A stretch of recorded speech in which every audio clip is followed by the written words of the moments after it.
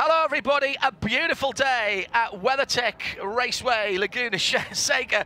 It didn't look like that earlier this morning. We had low cloud and fog delayed the start of proceedings and the warm-up by over an hour and a half.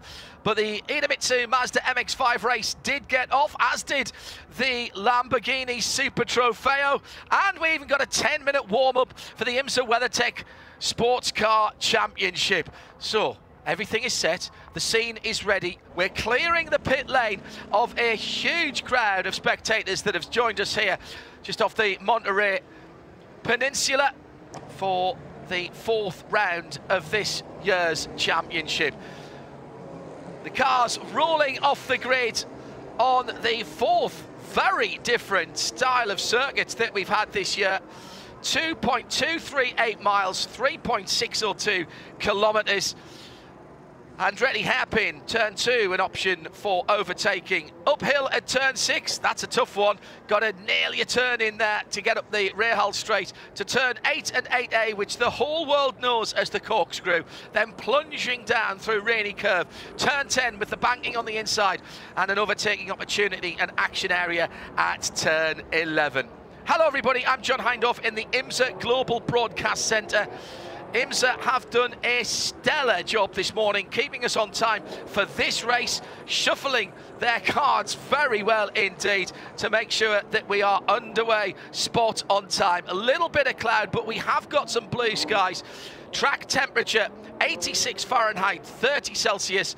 In the air 59 Fahrenheit and 15 Celsius. We had 94% humidity this morning. You literally could have cut the atmosphere with a cricket stump. Barely see down the front straight. Barely see from one side of the pit lane to the other, to be honest. Shea Adam from the pit lane. We are rolling on the formation stroke warm-up lap. Have we got a clear pit lane? Have all 38 cars rolled?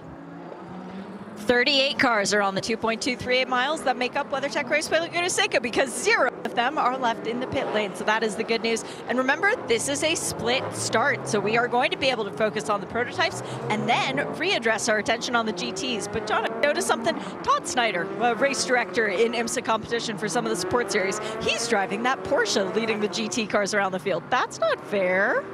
Yeah, double safety car start. Jeremy Shaw, that's really sensible because the top cars in GTD, both in GTD Pro and in GTD, have been putting in times not that far away from the LMP2s and keeping the field split. It's almost in half, actually.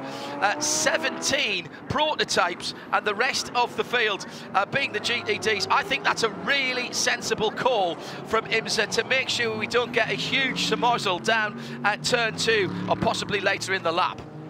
Yeah, I mean, yeah, there's a fair time differential between the LMP2s and the GTD cars. It was less so with the GTLMs, but there's 2.5 seconds or so differential, and but I like it because it means we can focus, we can see properly what happens at both starts, and they can let them get on with their own race. So I really like this. I think it's a good move, and I'm glad they brought that back again.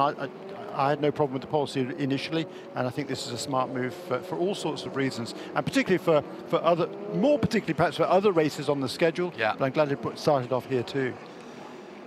At IMSA Radio, if you'd like to get in touch with us here in the IMSA Global Broadcast Centre as we bring vision and sound together with a huge crowd on hand. Been really busy this week. Very patient as well this morning after that weather delay.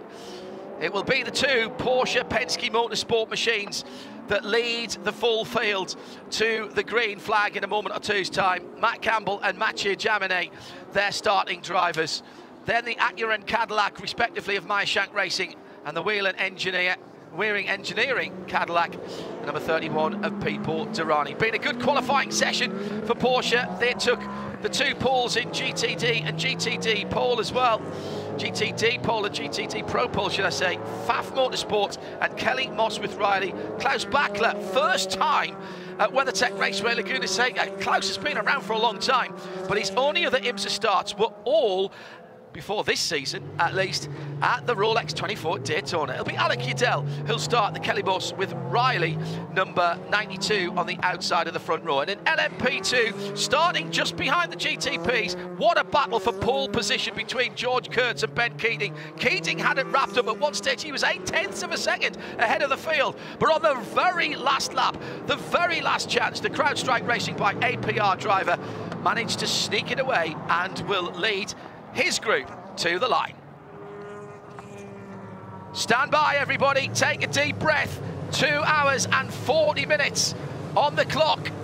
We have the two Porsche Penske Motorsport 963s leading a brilliant grid of 17 prototypes to the green flag of a racing at WeatherTech Raceway. Laguna Seca for the Motul course to Monterey, powered by Hyundai. Big lock-up from the outside of the front row from Jaminet. He's going off, he's gone off, he's almost gone off with his teammate. They've both dropped down, and through goes Colin Brown in an opportunist manoeuvre. And already the two Porsche Penske Motorsports have loused up the start. That's a massive Horlicks for them, and they drop down into the midfield of the GTPs. Klaus Bachler and Alex Udell, can they do things better for Porsche? It looked like Klaus got a decent start. The Lexus, the AM Lexus rather, going wide at the start of that particular run. It was Jack Hawksworth in the 14 actually, who went wide at the first couple of corners. But my goodness me, Jeremy, way to undo all of that good work that you put in during practice and qualifying. The best of the Porsches is the 6 car now, Mathieu Jaminet, and he's in third. I've got a feeling that Matt Campbell is at least a couple or 3 places behind him. Oh my goodness, Mr. Penske will not be pleased. He won't. No, you're right, and nor should he be, because that was a. I mean, look, it's still pretty cool here now. It's a lot less warm than yesterday. We know these tyres take a bit of while to get heated up, and the last thing you need to do is damage your tyres in the first corner, which is exactly what both of those two guys have probably done. Oh, there's a problem for the gradient car. Oh no. Yes, it is. The JG Wentworth 66 turn 6. Sheena Monk started that car. There's been an impact with something to the left rear of that car. Now she's got the car pointing in the right direction. The question will be, did she jump or was she pushed? There was a blue AMG on the outside. Was that the Winwood car? Might have been. Inception McLaren has come into the pit lane. I don't think that was that car that was in there. The pits are closed, and the Inception number 70 now need to look at the left rear of that, Shay. Adam, is there damage to the left rear of that car? Because that was the part that was on the track, Shay. Right front tire that is off its rim, John. That's the problem for this car. So this was emergency service for the number 70 in replacing just the single tire for Brendan Arebe. But he will need to come back in when the pits are open for the GTD class to fulfill the emergency service requirement. All right, now we got Gradient Racing in. Sheena Monk is here. You said it's the left rear of her car. They're checking, oh yes, broken suspension on the left rear. The wheel is wiggling at will, so that is not good. I think that might be day done for the Acura, a manufacturer that has a great record at this track. Not the start anybody wants. An amazing error early on from the two Porsches. It had already been a brilliant start by Colin Brown, actually. He was down the inside of one of the Porsches at least, and maybe, Jeremy, that was why the mistake was made. It wasn't the teammate that forced the error, it was Colin Brown down the inside. Then there was some jiggery and pokery, 3 wide going into turn 3 always makes you hold your breath just a little bit. But other than that, relatively clean at the front of the field. This, by the way, will be a short yellow, so the pits will not open. And unless you coming in for emergency service. What a start by Colin Brown, though, Jeremy. Whatever else was going on, and there was quite a lot going on, Colin Brown, I think, may have precipitated that error from the front row Porsches. I completely agree with you. It was he lit the the touch paper, didn't he, there as he crossed the start-finish line to take the start of this race. A brilliant start by Colin Brown. He was already alongside the pole sitter, heading over the crest and down towards the Mario Andretti hairpin. And then there was a massive lock-up, wasn't it, from the pole sitter, Matthew Jaminet, and I think the number 6 car, was it which way? I'm not sure which way around it was actually now, but one of them just got bottled. It was number 7 car got bottled out there as well.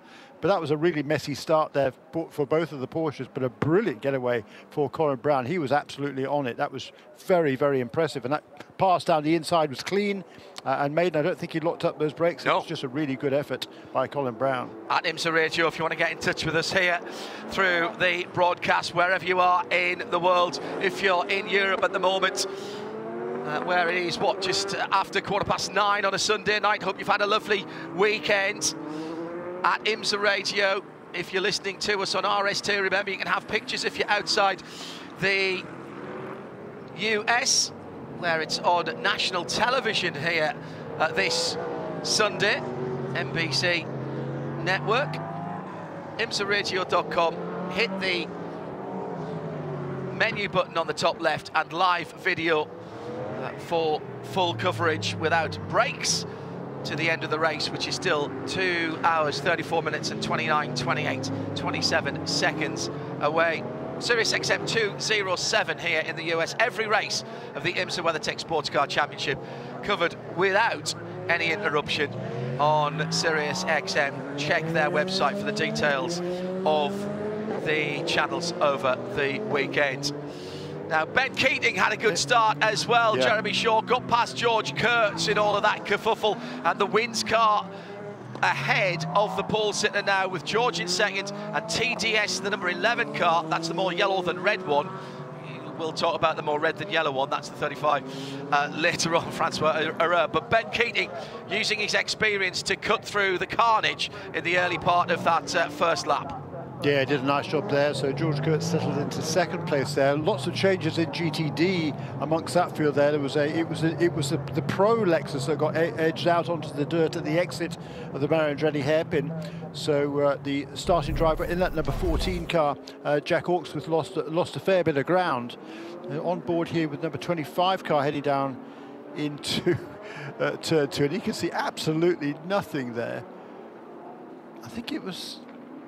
Yeah, gosh, that was wild. That was absolutely wild. I mean, a massive amount of tyre smoke from that car. It lasted a long, long time too, as he slid on wide. That was number 7 car, wasn't it? That was the pole sitter that slid on wide there. Mark Campbell.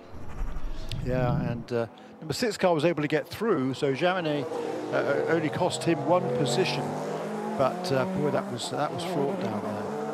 Question for me would be, how much damage has Matt Campbell done to a set of Michelin tyres? Absolutely. 3 sets only for qualifying and the race. 3 brand new sets to be used, and quite a lot of the teams used 2 sets, or at least 1, and scrubbed a set in during qualifying. Now, the good news is it's nowhere near as hot as it was yesterday when we saw triple-digit track temperatures. It's 91 Fahrenheit on the track now, which is 33. That temperature is going to rise over the next 2.5 hours. We saw 46 Celsius on the track, which is, what, 115, 116. Short yellow, no pass around. The pits have been opened for all cars as we'll go back to green this time around, and a great jump by Colin Brown, and Pipo Derani's followed him. Little bit tardy from Mathieu Jaminet in the best of the Porsches, the number 6. That's the one with the white pinstripes on the red car. Lock up from Pipo Derani down at turn 1. That is really catching people out, but he's gathered that one out, gathered that one up, and gets back into the wheel tracks of the leader, Brendan Aribe, with the drive-through penalty, and he comes into the pits immediately in that number 70 Inception McLaren. That gives us the news we were wondering about, that hit on Sheena Monk, presuming as that 66 NSX has gone behind the wall. I'm just trying to see what that penalty was for on the race control channel, whether it was for that impact. That was for service, the emergency service. He has to come into the pits afterwards, doesn't he? Yeah. Yeah. Indeed. Yeah. So it's not a drive-through at all. It's the emergency service. Yeah. Correct. My apologies. I saw him coming through. Yeah. That was the right front. The thinking behind that, if you're not used to these regulations, it's far better to have a car come into a closed pit to have a problem fixed, rather, Jeremy, than it cause another problem out on the circuit that necessitates the safety car either staying out longer or indeed coming out again. Absolutely right. It's a good regulation, and I think that works really, really well.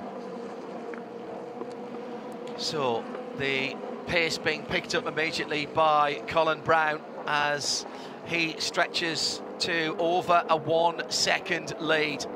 And that number 60 Acura heading up to turn 5 now. Back in the pack. It's been a difficult weekend again, Jeremy Shaw, for Cadillac Racing, particularly for the 01. Sebastian Bourdais starting this race.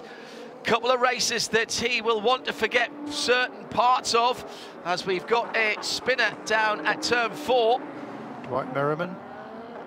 And he is in the Era Motorsport blue car with the yellow. Again, gets it pointing in the right direction and heads off, actually coming out of turn 3 there, and through into turn 4. Yes, as I was saying, Jeremy, before that action, a couple of uncharacteristic mistakes on the brakes for Sebastian Bourdais. One here in qualifying, of course, at the start of the race on the streets of Long Beach, but he was very candid when he spoke to Shea in the pit lane earlier on this week to explain what was going on there. Yeah, who was that, sorry? Sebastian Bourdais. Sebastian Bourdais, absolutely right. Yeah, no, I mean, these cars are tricky to drive, aren't they? With the hybrid system and the brake-by-wire hybrid system as well on the braking effort of these cars. They're really tricky to drive. They caught him out at Long Beach, caught him out yesterday in the first practice session as well. So, yeah, he was somewhat sheepish, but it was really cool of him to give us a proper explanation of the difficulties he faces as a driver, getting used to an entirely new system of braking for him. The way these cars slow down is very, very different than anything he'd done in the past, and he was very candid about that. And really, good of him to be so. He could have made excuses. He didn't. Shea Adam has the Inception McLaren and Brendan Arrive back in to the pit lane. And is this another penalty, Shea? It is stop plus 10-second penalty for the Inception Racing McLaren, because when they came in to do the emergency service, of which they only needed to do the right front tire, they also did fuel. That's a no-no.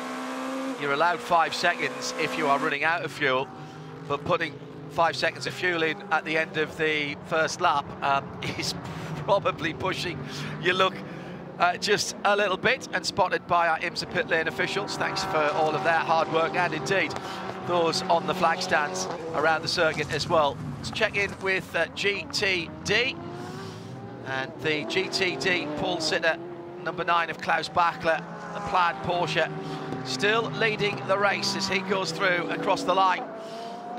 In second place, Heart of Racing, the 27. Roman De Angelis has pushed his way through to lead. He's fought his way through. Sorry, bad choice of words there, Roman. My apologies. Fought his way through into second in the Heart of Racing Aston Martin. Roman did a cracking job last weekend at Spa in the 12 hours in the AMG for Heart of Racing. He was saved until the second half of the race because they expected the rain to come, and when it did, he was an absolute rain master. Also can perform in the dry here, as he's now up to second position.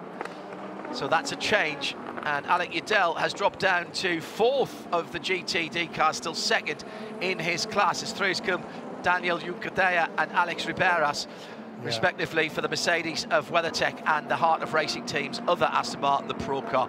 Worth mentioning, again, if you're not used to this form of racing, GTD Pro and GTD, the cars are identical. It's the driver lineups that puts them into those two different classes. And we've got a new Aston to the entry list this weekend, the number 94, Jared Andretti driven Andretti Autosport. He's already had a rude awakening in the early part of this race, Jeremy. Yeah, it's been a steep learning curve for this team, and particularly for Jared Andretti.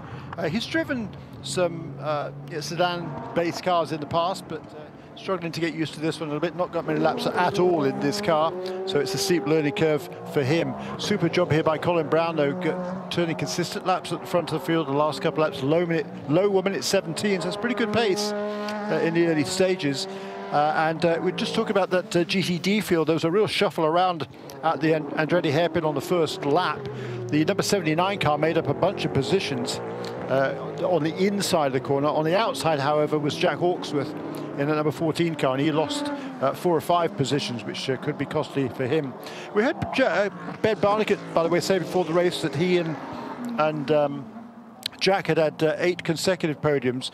It's that the car has had 7 consecutive podiums, but those 2 drivers have had actually 9 consecutive podiums, because you remember last year Jack Hawksworth had to miss several races because of a motorcycle accident he had at home in Yorkshire.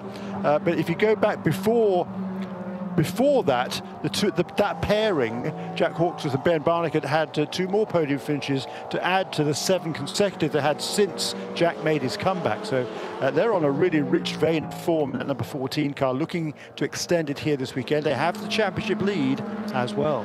Hello to Sven, regular Sunday evening with us here on IMSA TV and IMSA Radio. I'm guessing that you're over here in Europe, Sven. Says, good to hear your familiar voices. Is this the last race for the IMSA teams before they head across to Le Mans? Actually, some of the IMSA drivers will be at the Nürburgring 24 hours next weekend. We've got the World Feed TV and radio for that from Wednesday onwards, and the full race over the weekend. And yes, after that, of course, we're getting ready for Le Mans. Exclusive test day coverage, and the only way that you can get live free coverage from the 100th anniversary Le Mans 24 hours, with nearly 50% of the driving talent there coming from the IMSA series. That's over on our sister service, RS1 Haggerty Radio Le Mans, from the Sunday test all the way through to after the race. Thanks, Sven, for that, at IMSA Radio if you want to get in touch. And we're in traffic. Colin Brown working his way through the back of the GT field. That's why he wanted to build up that 3.5, 4 second lead, so that he's got a little bit of leeway as he works through the traffic. Shea Adam down in the pit lane. It's actually something like 46% of the field for the Le Mans as it is now has run an IMSA race this year, and it's 30 drivers out of this field. So we have 38 cars, which means 76 drivers total. 30 of them will be running in the 24 Hours of Le Mans in June. So a good showing as well from the number of drivers here at WeatherTech Raceway Laguna Seca today. Just underlining, Shea, thank you for that stat, underlining how important that motor race is. Oh, a huge incident down at turn 11, and that's someone who's hit the end of the pit wall there, and that is a horrible looking incident. The yellow flags, I think, will come out in a moment. Pits are closed and the pit lane entry has to be closed. Is that the Andretti machine? Oh, and a car has come into the pit. It is the Andretti Aston Martin. And we've got a prototype coming in as well. That's Stephen Thomas in the number 11 TDS racing car. But Jared Andretti with a very heavy impact to the end of pit lane. And I wonder if that happened as there was some lappery going on, or whether Stephen just dived in trying to beat the yellows. Now, this is going to be a difficult recovery in the tight confines of that left-hander into the pit lane. You said, Jeremy, they've had a steep learning curve. They've not had much luck. The good news is Jared Andretti, he's getting himself out of that number 94 Andretti Autosport Aston Martin Vantage. Yeah, indeed. And the number 11 car coming into pits, I believe, was completely unrelated. I don't think they were even close to each other on the racetrack. Yeah, we didn't see what happened to Jarrett, but that was a massive shunt that he's had there. Good to see him out of the car, but now the way he's looking, and okay. The way he's looking at the left rear, Jeremy, suggests to me perhaps something broke on that car. To Stephen Thomas, by the way, must have been told by his team, and rightly so, pits are closed. He's driven straight through without doing anything, so that will not be a penalty for that car, as he's gone straight out. The marshals, now that they know that the pit lane isn't going to be full of cars, have gone to work cleaning up. Now, let's see if we can unpick what happened. He was being passed by traffic. The two BMW GTP cars were going through. Jarrett comes through turn 10, pushes to the outside of the track. Then the Porsche. Oh, it's a tip from the Porsche, the number 6 car, as it was going through on driver's right. In fact, it was the number 7 car, my apologies, the pole-sitting car of Matt Campbell, pulled to the left-hand side, trying to make a move on Ricky Taylor, but unfortunately the Aston was still there. Racing incident, Jeremy, or are you going to slap somebody's wrist for that one? I'd like to have another look at that one again. Here we go now, let's have a look here. Jared Andretti's, yeah, the Porsche certainly could have given him more room there, there's no question about it. Yeah, I don't know. Tricky one.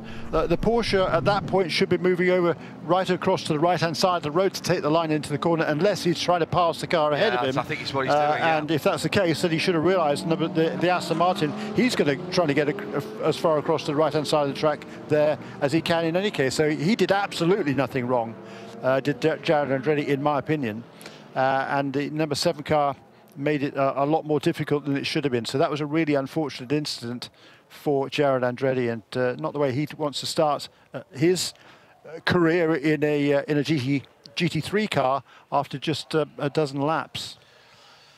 The key thing for me, and I'm sure race control will be looking at this, is whether Matt Campbell in that number 7 Porsche changed lines. If he went straight down out of the exit of the corner, he'll probably be okay. If he was moving to the left, that might be something different. I do think he was shaping to make a dive down the inside of Ricky Taylor, but as you say, Jeremy, if there's somebody already there, we'll leave that to race control to report to the stewards, and if they deem it necessary, and then the stewards to decide what action, if any, is required. So we're under another full course yellow. Been a bit of an untidy start here, uncertain about whether we would get this race underway on time. We certainly did, but we're already under our 3rd safety car with 2:18 still to go. Second, excuse me. Thank you, Jeremy. My screen is actually giving me some wrong information on that. I'll just refresh that. Not a cloud in the sky at the moment. The pits remain closed. The pass around has started. This allows anyone, and this actually is really sensible by IMSA, because the leading GTP cars, Jeremy, had just started going through the GTD field. Yeah, so there were various cars trapped in between the safety car, in amongst the prototypes and the GTD class leaders. So those cars that had not been lapped by the leader in GTD are able to go past the other prototypes, past the safety car, and pull into position at the back of the pack. And that was mainly, I think, just the cars that had already been into the pits, i.e. the number 70 McLaren, certainly. That's one of the cars that was most affected by that. At the end of the pit sequence, I think the pit lane will open at the end of this one. Yeah, once they got that safety truck out of the way, they can't open it yet. No, absolutely. Yeah, absolutely, with the flatbed there. I have to say, although that was bad, that could have been much worse, and it's also a tribute to how well built and how safe the GT cars nowadays are. Easy to think of them as something that's come off the showroom floor and had a bit of racing kit bolted onto them. Not the case now, even for GT3 cars. They have been significantly structurally changed from their road-going counterparts, with substantial roll cages and crash structures around the driver. Note that Jared Andretti was able to, even after that big shunt, be able to open the door and climb out without too much problem. He will feel the consequences of that tomorrow when the seat belts, which will have dug into him a little bit, there'll be a few bruises around there, but the good news is he got out on his own. Let's take this opportunity before the pits open, and also before we get action on the pit lane, to preempt the most popular question to IMSA Radio on Twitter, at IMSA Radio, by the way, and that is drive times. Shea Adam, enlighten us so that I can save people some tapping on their keyboards. Minimum time has already been met in the 2 Pro classes. So for GTP and GTD Pro, if you wish to come in and change your driver out, you may do so well, not at this moment, but at the next moment of asking. GTD, the minimum drive time is 45 minutes, so this caution coming at the most inopportune time as far as that's concerned. Not yet an option to come in and change out your drivers, and unless you've got a very speedy driver change, i.e. you're gonna get it done in somewhere in the region of 15 seconds, you don't really want to come in and top off with fuel to then bring your driver back in at the 45-minute mark and pull them out while putting on more tires. But we might see some teams elongating the opening stint of their starting drivers, so that's something to keep an eye out. For LMP2, this is where things get interesting. 60 minutes minimum drive time for the bronze driver in each of those cars, which means they're all going to be getting new tires at some point throughout this race. And no tire warmers in this series. It's on to the drivers to get the heat in the tires. It's going to be very fun, and the bronze drivers are going to have to earn their keep today. Shea Adam down in the pit lane. 25 minutes have elapsed before the pit lane opens. Let's have our first VP Racing in event update. I should mention, by the way, that incident between Matt Campbell in the number 7 Porsche Penske Motorsports 963 and the Andretti Autosport Aston Martin is under review at the moment. Pit lane remains closed, so this is how they stand. Colin Brown with a brilliant start originally and then off the restart, but that first start, oh my goodness, at the green flag, down the inside of 2 Porsches and took the lead at the Andretti hairpin. He was followed through by Pipo Derani into second place, so the 60 Acura from the 31 black, white and red Cadillac, red at the front of the Whelen Engineering machine. Then Mathieu Jaminet started in second position and dropped down to fourth, but then came up to third. And the top 6 made up by Connor De Filippi and Philip Eng, with Ricky Taylor in 6th. 7th, Matt Campbell. 8th, Bourdais. 9th, Tiemann van der Helm. And all of those cars are in the pit lane. Shea Adam. And there's a backup further down because the 20 high-class racing LMP2 car could not make the turn, and Tower Motorsports is trapped behind them. The leader was Colin Brown coming into the pits. He is getting fuel and scrubbed in Michelin tires. It is fuel only for Sebastian Bourdais, fuel only for Pipo Derani, fuel and tires for Connor De Filippi, fuel only for the 24 BMW, and fuel and tires for both of the Porsches as well as the Konica Minolta Acura. Oh, but the pit close light is still on and everybody managed to see it. That's the good news. There should not be a drive-through penalty for there. We did have the LMP2 pole sitter into the pits as well. George Kurtz has gotten fuel and tires. Let's see, John Ferrano just waiting on fuel at this point, and also into the pits for a new rear wing. That would be Dwight Merriman from Era Motorsports in the number 18. The reason the pit exit light was on because they had to wait for the field to go around. Let's have an update on the Gradient number 66 NSX half shaft and upright damage on that Sheena car. Replaced diffuser, being replaced, the diffuser intact, so they're going to do laps as a test if it can still run. Now, thanks to Declan Brennan from the team for bringing that information to our attention. So we told you how they went in. We'll check how they go out in a moment. The GT field on the VP Racing in-race update. stands like this before they decide to come in or not to the pit lane. Klaus Bachler leads for Pfaff Motorsport in the number 9 Porsche. Then it's the 27 Roman De Angelis driven Heart of Racing Aston Martin.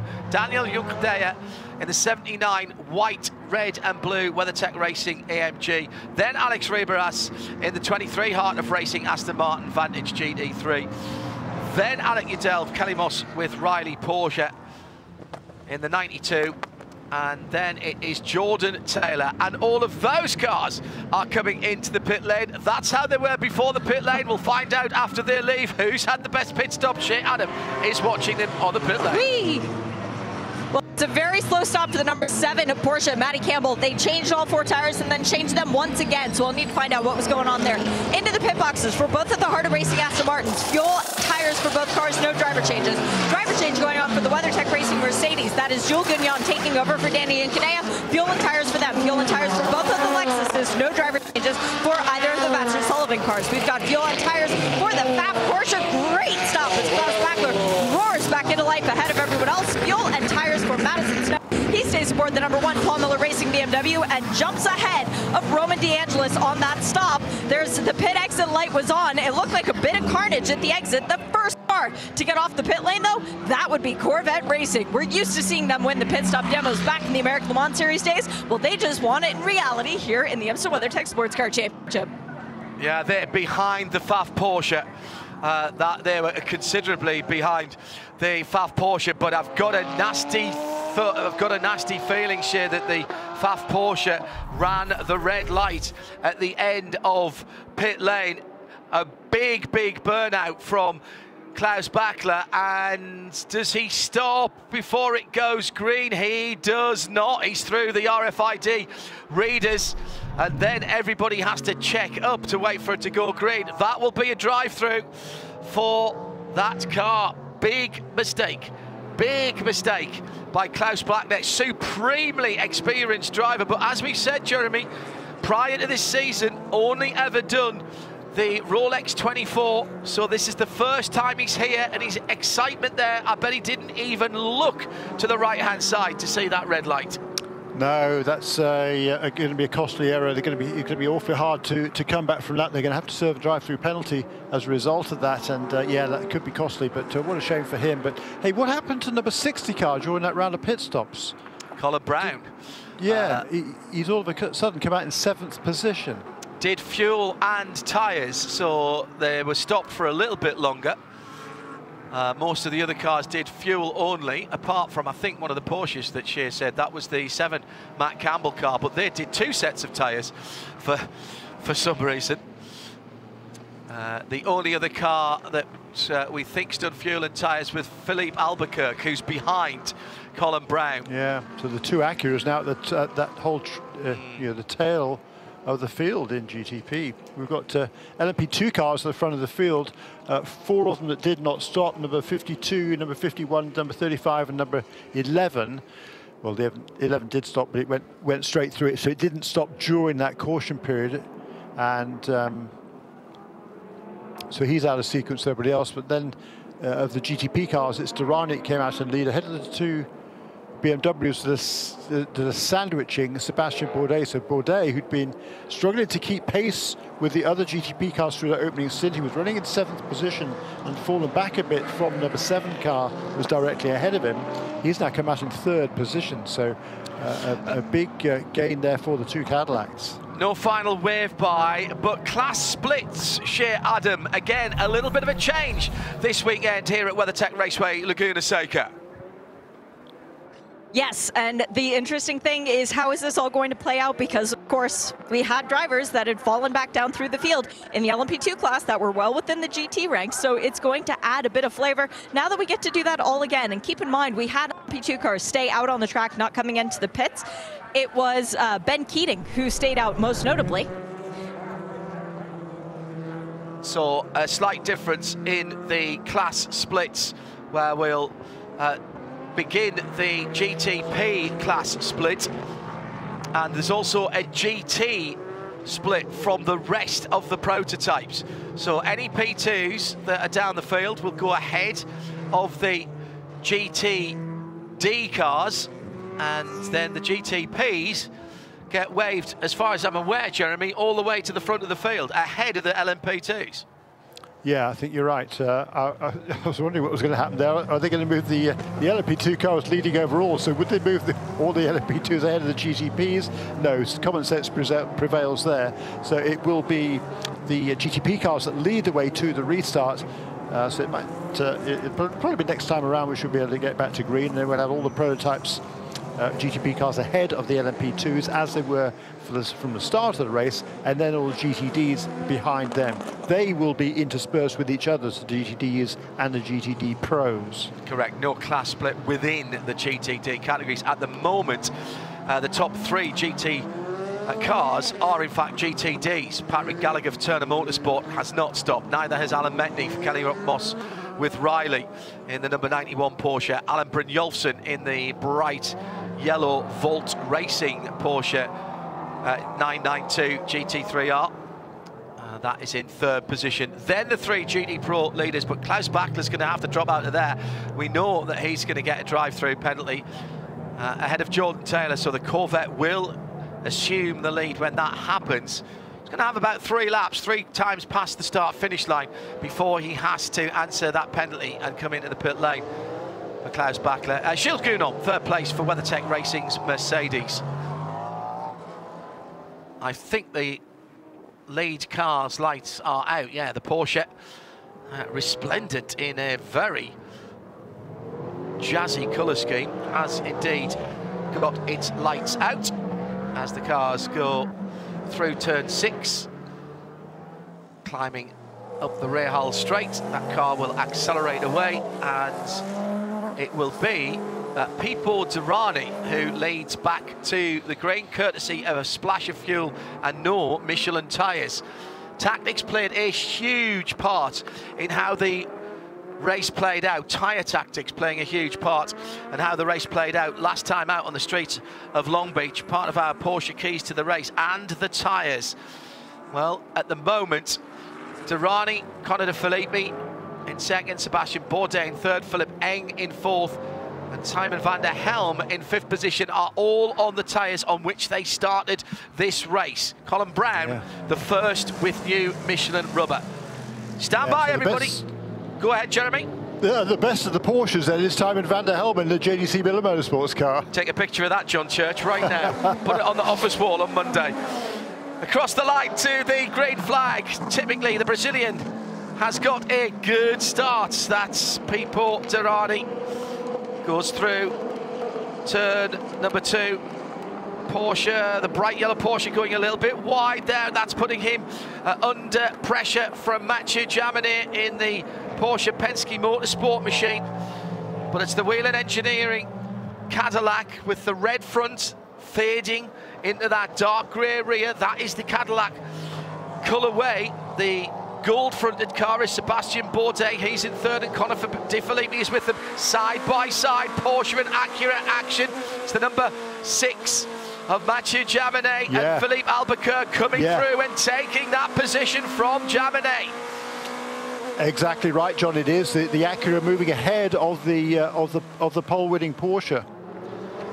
It does seem... Sorry, it's 2nd place Porsche, wasn't it? It was, but the best position, Porsche, after that kerfuffle on the first lap. It does seem as though the Acuras get their tyres up to temperature and pressure quicker. Now, I know there was controversy about that at Daytona with the Shan car. A mistake by Timon van der Helm down at turn number 11, and that has just handed. That's an absolute free kick for Mathieu Jaminet and Philippe Albuquerque, who've gone through. Matt Campbell into the pit lane, the number 7. Incident responsibility with the Andretti Autosport Aston Martin, lots of A's there, and also a stop and 60-second hold for the Pfaff Porsche for blowing the light at the end of pit lane. That is pretty much going to cost them a lap, Jeremy Shaw.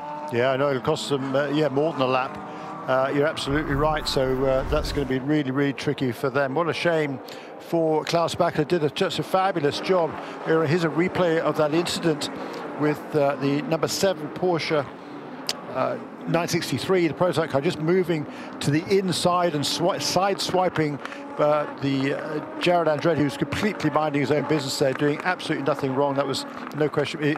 That view there makes it even more apparent that it was number 7 car that moved across the bows of the Aston Martin. So yeah, right to call that penalty, and you've got to feel really bad for Jared Andretti and that Andretti Autosport team. It's almost a general rule that if there is a GT versus prototype incident, that the prototype will get called for it unless it's particularly egregious for the GT. In all the drivers' meetings, the GTP, the prototype drivers are told, look, you've got extra performance, you've got extra downforce, you have to make clean passes in the GT field. And the race control and stewards deeming that not to be the case. In our Porsche keys to race, we said minimise mistake, short lap, long pit lane, and that has been an absolute nightmare for the car that was on pole position in GTD. Klaus Bachler will be fired up now. They're going to have to use some tactics to get themselves back towards the sharp end of the field. They are last of the running GT cars. Klaus Bachler has an awful lot to do, and I'm just checking. I think he has. Yes, he has dropped off the lead lap in GT, Jeremy. Has he? 20 laps completed to 21 of everybody else, and he's out. Yeah. Now, big cloud of dust at exit turn 2 into turn 3. Is there a car off in that dust cloud? Literally could not see. And the 66 has come out from behind the wall, the NSX of Gradient. It lives. The repairs and remedial work have been done. It will be an elongated test section, 2 hours for Sheena Monk and Catherine Legg. Now, down towards the final corner, Corvette with fantastic run out of the final corner. It's the number 3 car, the bright yellow machine, and is just carving his way through traffic there.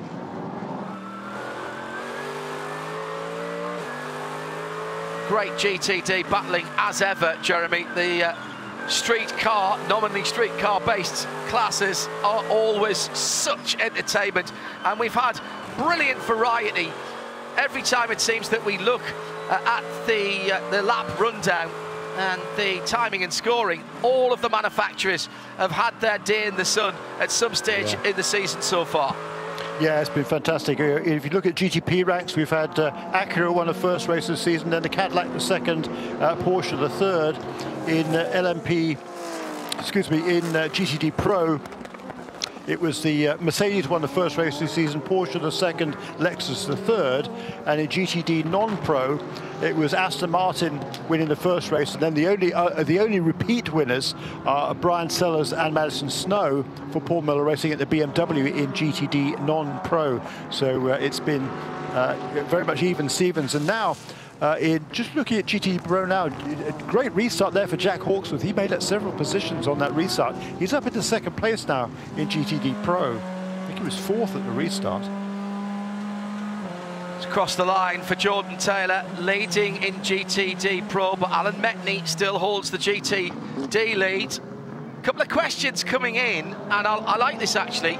What's the potential wisdom, right turn lover in Central Europe? What's the potential wisdom of leaving an LMP2 car out during a yellow flag? Given the class split, the LMP2s with the re-brimmed tanks will be directly on the tails of the ones that have stayed out, and therefore they'll have to come in earlier for fuel. It's a fair point, Jeremy, which we'll get to in a moment, because we've got more GTP action across the line. Both of the Porsches have already made contact with the number 10 Konica Minolta Acura, and it was almost another little side-by-side action there. A mistake from Philippe Albuquerque at turn 10 was what put the number 6 car right on its tail as it came into turn 11, and they were side-by-side with a wee bit of overlap coming across the line. But Albuquerque using the superior straight line speed of the Acura. That's probably one of, if not the fastest car over a single lap so far this season, where the Porsche, notwithstanding its performance in qualifying this weekend, that is generally in race trim. The two Porsches from Porsche Penske Motorsport have generally had the slowest, fastest race lap, if that makes sense, Jeremy. Yeah, but not this weekend for sure. The Porsches have been fast all the way through. They were fastest in both practice sessions, fastest in qualifying yesterday, first and second on the grid, of course, in qualifying with a, by GTP standards, relatively big margin over the rest of the field. It was 0.2 of a second over Colin Brown, who qualified third. But yeah, the Porsches are fast this weekend, no question about it. A few minor balance performance tweaks since the last round at Long Beach. Weights were varied very, very slightly. The Acura added 4 kilos, a bit of debris there on the racetrack. The BMW lost 5 kilos, the Cadillac lost 1 kilo, the Porsche gained a couple, and then a couple of slight tweaks in the power or the stint energy as well. Just small changes, but certainly the Porsche has adapted well to this track in the practice and qualifying sessions. Bit of debris on the track. Now, I'm not sure whether that came from the gradient car or it's and that was run over by the Lexus that was following it, or it fell off the Lexus, to be honest. That was the 14, the Pro car of Jack Hawksworth, with looked like a wheel liner. No, it's off the front of that car.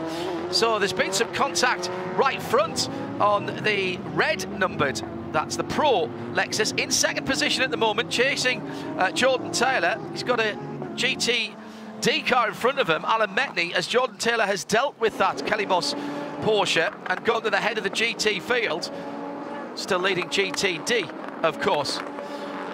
So just going back to the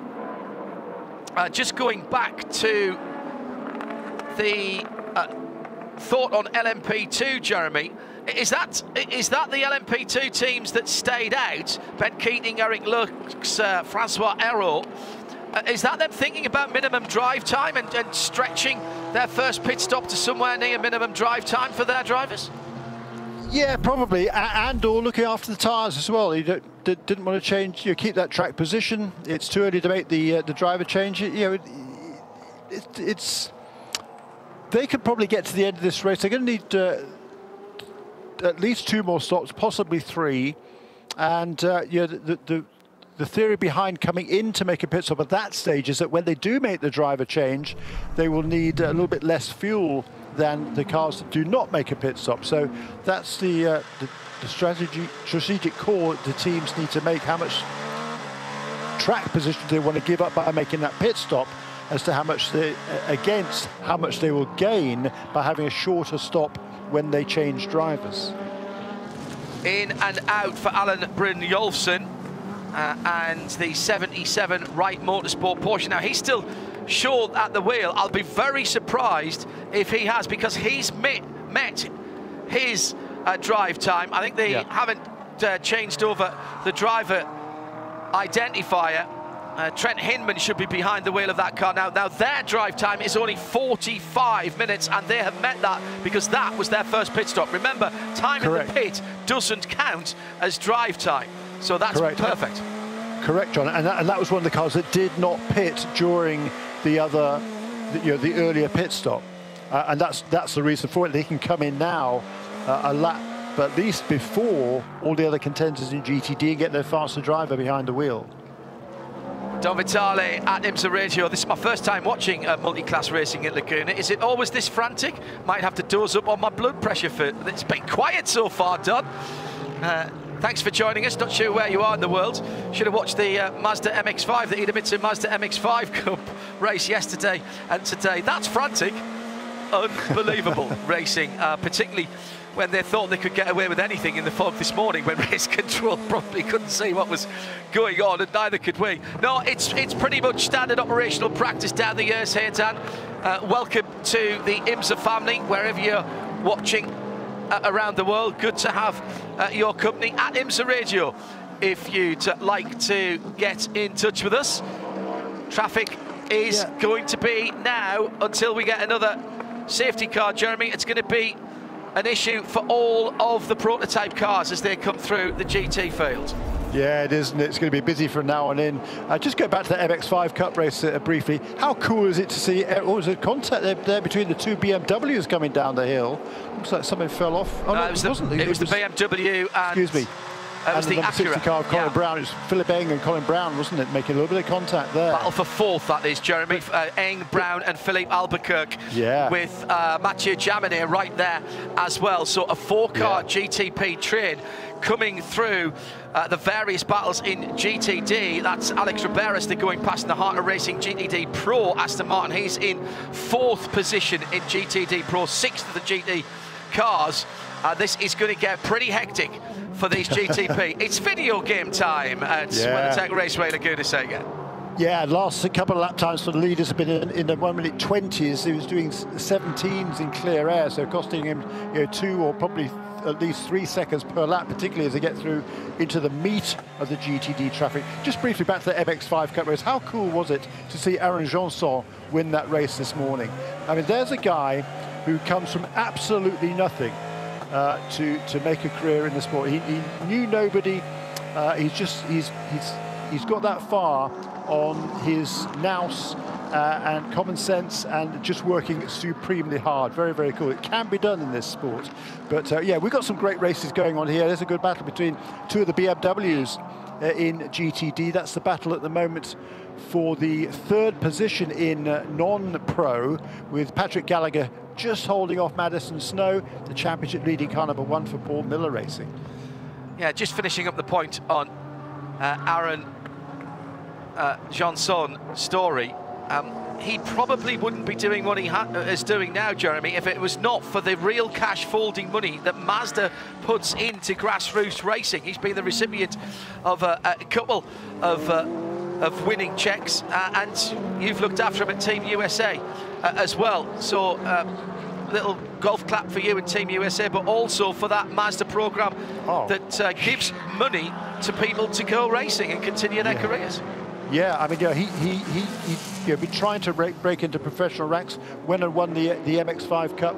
He won the what's it called, the MX5 Shootout, I guess. Yes, he did. Won that, and last year he won the NASA National Championships as well, which got him another sum of money to move up into this level. And that win today will be huge for him, because his budget was going. Yes. He's on, very much on a race-by-race basis with JTR Engineering. Well, $6,000 for that race win this morning, as well as what comes at the end of the season.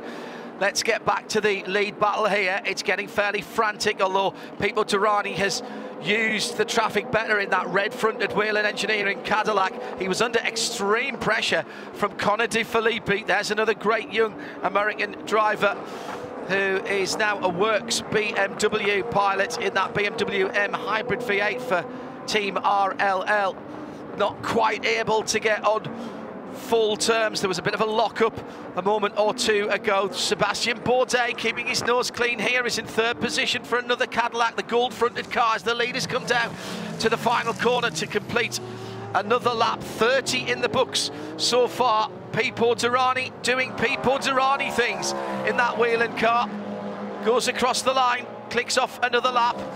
1:19.2. That's a couple of seconds away from as quick as he has been, but that's down to traffic, and now he's in behind Brynjolfsson. No, check that, it's Trent Hinman now in that car. That has come in, the bright yellow Volt Porsche down the inside of Trent. That's smart driving from Trent. He's experienced, he knows he doesn't want to get caught up there and lose sight of the car he's racing in front of him, which is the Fredrik Schandroff driven Inception Racing McLaren. Not his battle to hold up the GTP cars, and certainly, Jeremy Shaw, not the two leaders as they came through. No, good heads-up driving there. And well, he's got a great, sorry Jeremy, Trent's got a great run on Schandorf coming out of 5. That was great heads-up driving, because he's actually used those cars coming through to his advantage, and I'm fairly certain the next time we see that battle, which for the moment is for 12th and 13th, but those cars have made pit stops, I think we'll find that that bright yellow Wright Motorsports Volt Racing Porsche is ahead of the Inception Racing McLaren. Smart move by Trent. That's a racing brain. Hard to teach that, Jeremy. That's almost instinct, isn't it? Yeah, it really is, and he's got a great racing brain as Trent. He's a really smart young man, and he's again another guy who's worked really hard to create opportunities for himself. He's been working with Alan Brynjolfsson now for several years. They won the Michelin Pilot Challenge Series together, and Alan decided to move on up to the IMSA WeatherTech SportsCar Championship and take Trent with him, and that's so a fabulous opportunity for him. And Alan is doing a really good job in these cars.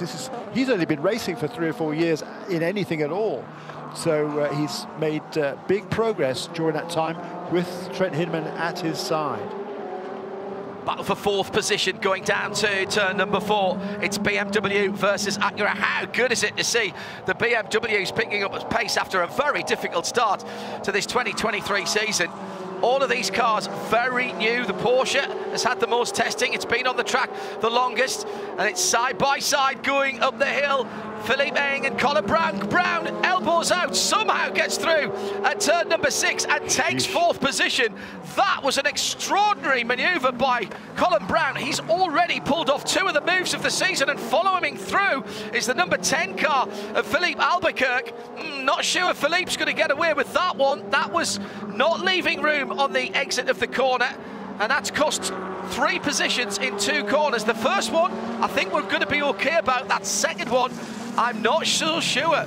That may be being looked at in race control, but that means that Colin Brown's up into 4th, Philippe Albuquerque up into 5th, and I think Mathieu Jaminet is there or thereabouts as well. Yes, he has. So Philippe Eng, from being 4th at the start of the lap, is now 7th.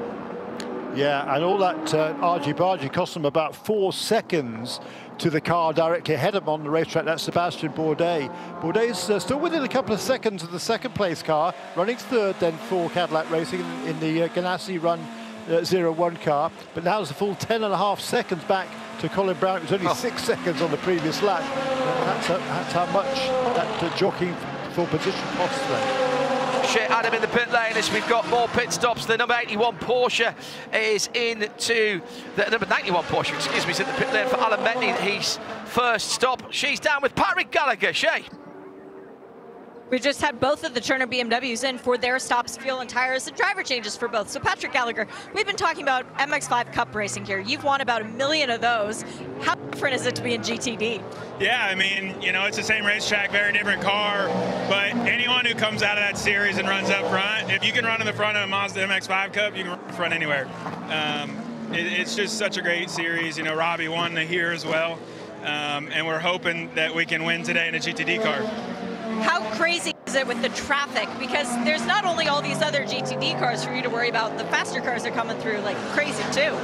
Yeah, I mean, the GTP cars take a bit longer to get going, so they kind of have to lunge at you. The P2 cars are a bit more grunty, but, it's not all pro lineups there. So it's just knowing who's in the car and what to expect. And, sometimes you just have to make them go the long way and figure it out for themselves. Well, hey, great job out those so far. Fingers crossed for you. Yeah, thank you. If you're tuning in for the first time this weekend, particularly if you're on our world feed at TV, no blocks all the way, no bricks, excuse me, all the way through to the end. You will have noticed some new dark tarmac around various parts of the circuit. Certainly, Jesse Young has spotted that. Changes made by the circuit to help with drainage and runoff so that the track doesn't get contaminated. It has been used to exit the turns 5 and particularly turn 9, and the race control are monitoring that very, very carefully. The planned repave of the whole track, which I think would have taken in some changes on the outskirts of the track as well for that those drainage purposes. That's not yet happened. The weather in this part of California over the last few months has been somewhat less than conducive to laying a new racing surface, and in fact even the new walkover bridge from across to the infield at the start-finish line, that's been put in, but it's not yet been finished. John Ferrano in the tyres. That's turn number 6, excuse me. 142 still to go, and the full course yellow is out again. This is the driver that won his class here last year, and the orange and black. Number 8 is in the wall, and we'll see the Porsche safety car again. Damage to the right front there at turn 5. Right, Jeremy, who, if anybody, does this help, since we didn't seem to be that long under green flag conditions?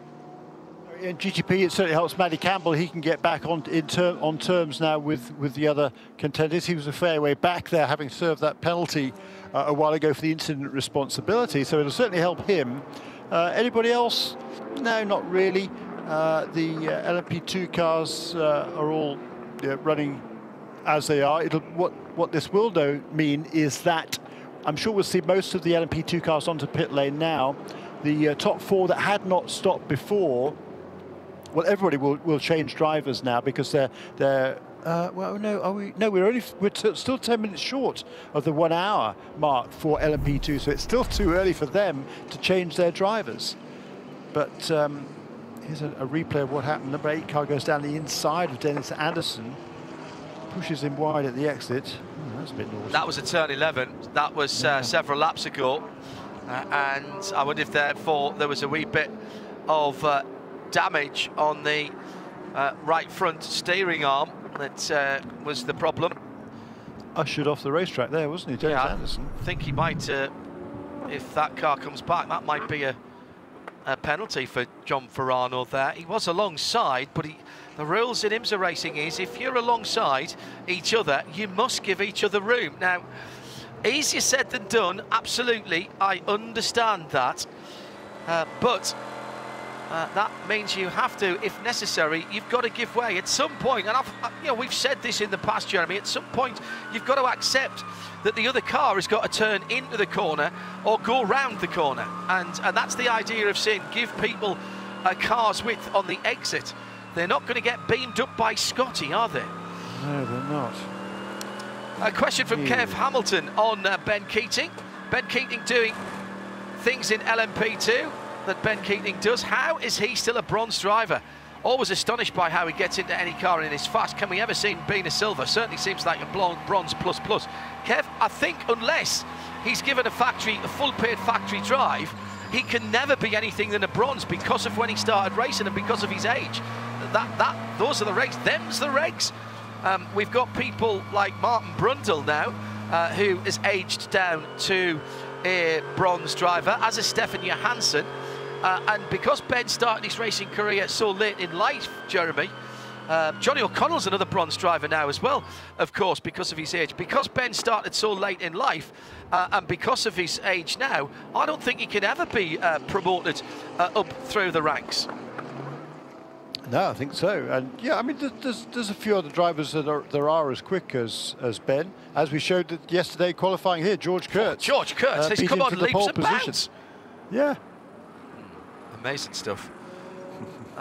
Great to see that the essential essence of sports car and endurance racing, which goes back to the dawn of motor racing itself, was not just about professional drivers. Quite often, wealthy amateurs would buy a car and let a pro drive it. They would sometimes, in 2-driver races, race it itself. That goes back to the very dawn of motor racing.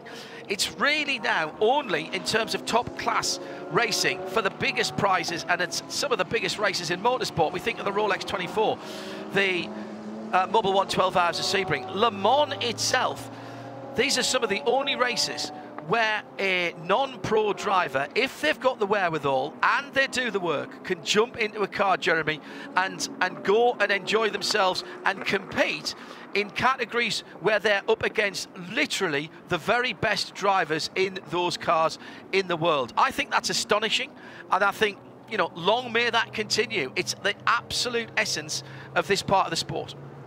It is. I completely agree with you. It is.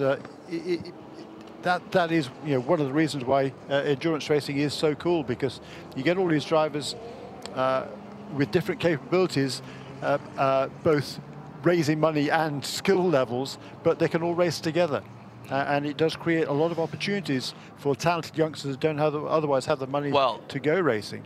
That's a very good point, Jeremy, because they're these non-pro drivers will bring a lot of money into the sport, and not everybody can get the leg up that Aaron Johnson has had the last couple of seasons with cash prizes where they are. Cash prizes in motorsport, very unusual nowadays. So being able to fund a car for an up-and-coming driver who's doing some mentoring, doing some instruction on the fly even, with some of these non-pro drivers, very, very important indeed.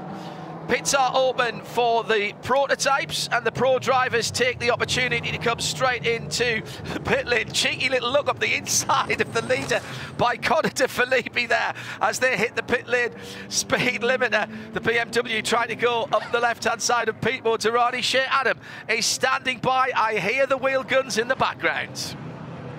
That's probably because Connor De Filippi realizes if a penalty were to be served, it wouldn't be him doing it. Nick Galloway taking over the 25 BMW with sticker tires going on that car. Sticker tires for the sister car as well, and Augusto Farfus taking over the number 24. Sticker tires also for the 01 Cadillac Racing entry. That looks like they are just giving a drinks bottle, so no driver change there. Fuel only for the Meyer-Shank Racing Acura. Colin Brown staying behind the wheel for now. He doesn't want to chat with me yet. Pippo Durrani is still installed in the Whelen Engineering Cadillac. Pit close light is on. No tires for Whelen, no tires for either of the Porsches.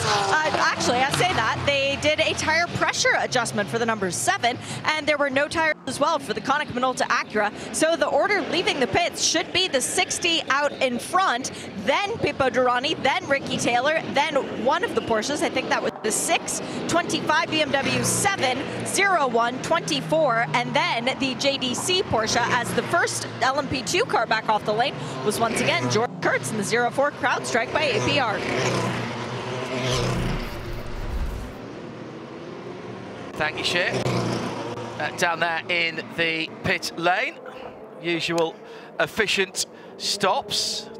Yeah, and John, you asked who this caution benefits. At the front of the field, not really anybody other than the number 7 car that was able to close up on everybody else, as they have to wait there at the pit exit for the pits to be open while all the other cars are on the track go through. But what it does help is those drivers in GTD that had already made their pit stops and driver change and had been able to stay on the lead lap, because now they will stay out or possibly come in for a splash of fuel, but they will still cycle through ahead of the vast majority of cars that are coming in ahead of them that have not yet changed drivers. Yeah. Wicker Bill putting Emmanuel Collard in that same bronze category. Absolutely right. And Nick says, how do you repave the corkscrew? Surely it's more of a plastering job with that kind of incline. That's a very fair point, well made. Anybody from WeatherTech Raceway like to respond to that? All right, the GT Pro and GTD cars coming in the pit lane. Shea Adam has more callers in front of her training shoes. Wouldn't you just pour the pavement and let it kind of filter down in its own natural form? I think that's how that works. All right, we've got lots of pit stops going on for both of the Lexus's fuel and tires. No driver change for the 14, but a driver change for the 12. Frank Montecalvo out. Aaron Keelis climbs aboard. Fuel only for the WeatherTech Racing Mercedes. Fuel, tire, driver change for the number 3 Corvette. That is now Antonio Garcia, but the first car back off the lane is the number 23 Aston Martin for Harding Racing, followed closely by its sister car, the number 27. I don't think either of those cars did tires. Full service for the Paul Miller Racing BMW, but Madison Snow stays aboard. Full service for the AO Racing Porsche, but I think I saw Seppi Priu jumping out of that one, and Gunnar Jeanette finally aboard. Now the green light goes on and people can filter back out. Patrick Pile, most notably, aboard the FAF Porsche as well. And the first car out here was Alec Riberas in the heart of racing. First car out of the stoppers, that is, the number 23. Then it was Frederick Schandorf for Inception Racing. Roman De Angelis for Heart of Racing, the number 27. So 2 GTD cars in amongst the pros. Then Antonio Garcia. This is his 100th point scoring race for Corvette Racing. He has actually been in the car 101 times at IMSA races, but one of those at Detroit, if I remember rightly, the car was running outside of competition. What we didn't know then was it was running the kind of spec it is in now, although it was still in the old GT Le Mans GTE specification, and they ran out of competition, and that therefore was not a non-points scoring race. So that's why it's the 100th points scoring outing in IMSA for Antonio Garcia. Fantastic milestone for the very affable Spaniard, who is, well, he's just been a staple part of this paddock for so long and does not get any slower, does he, Jeremy? No, and Bill Auckland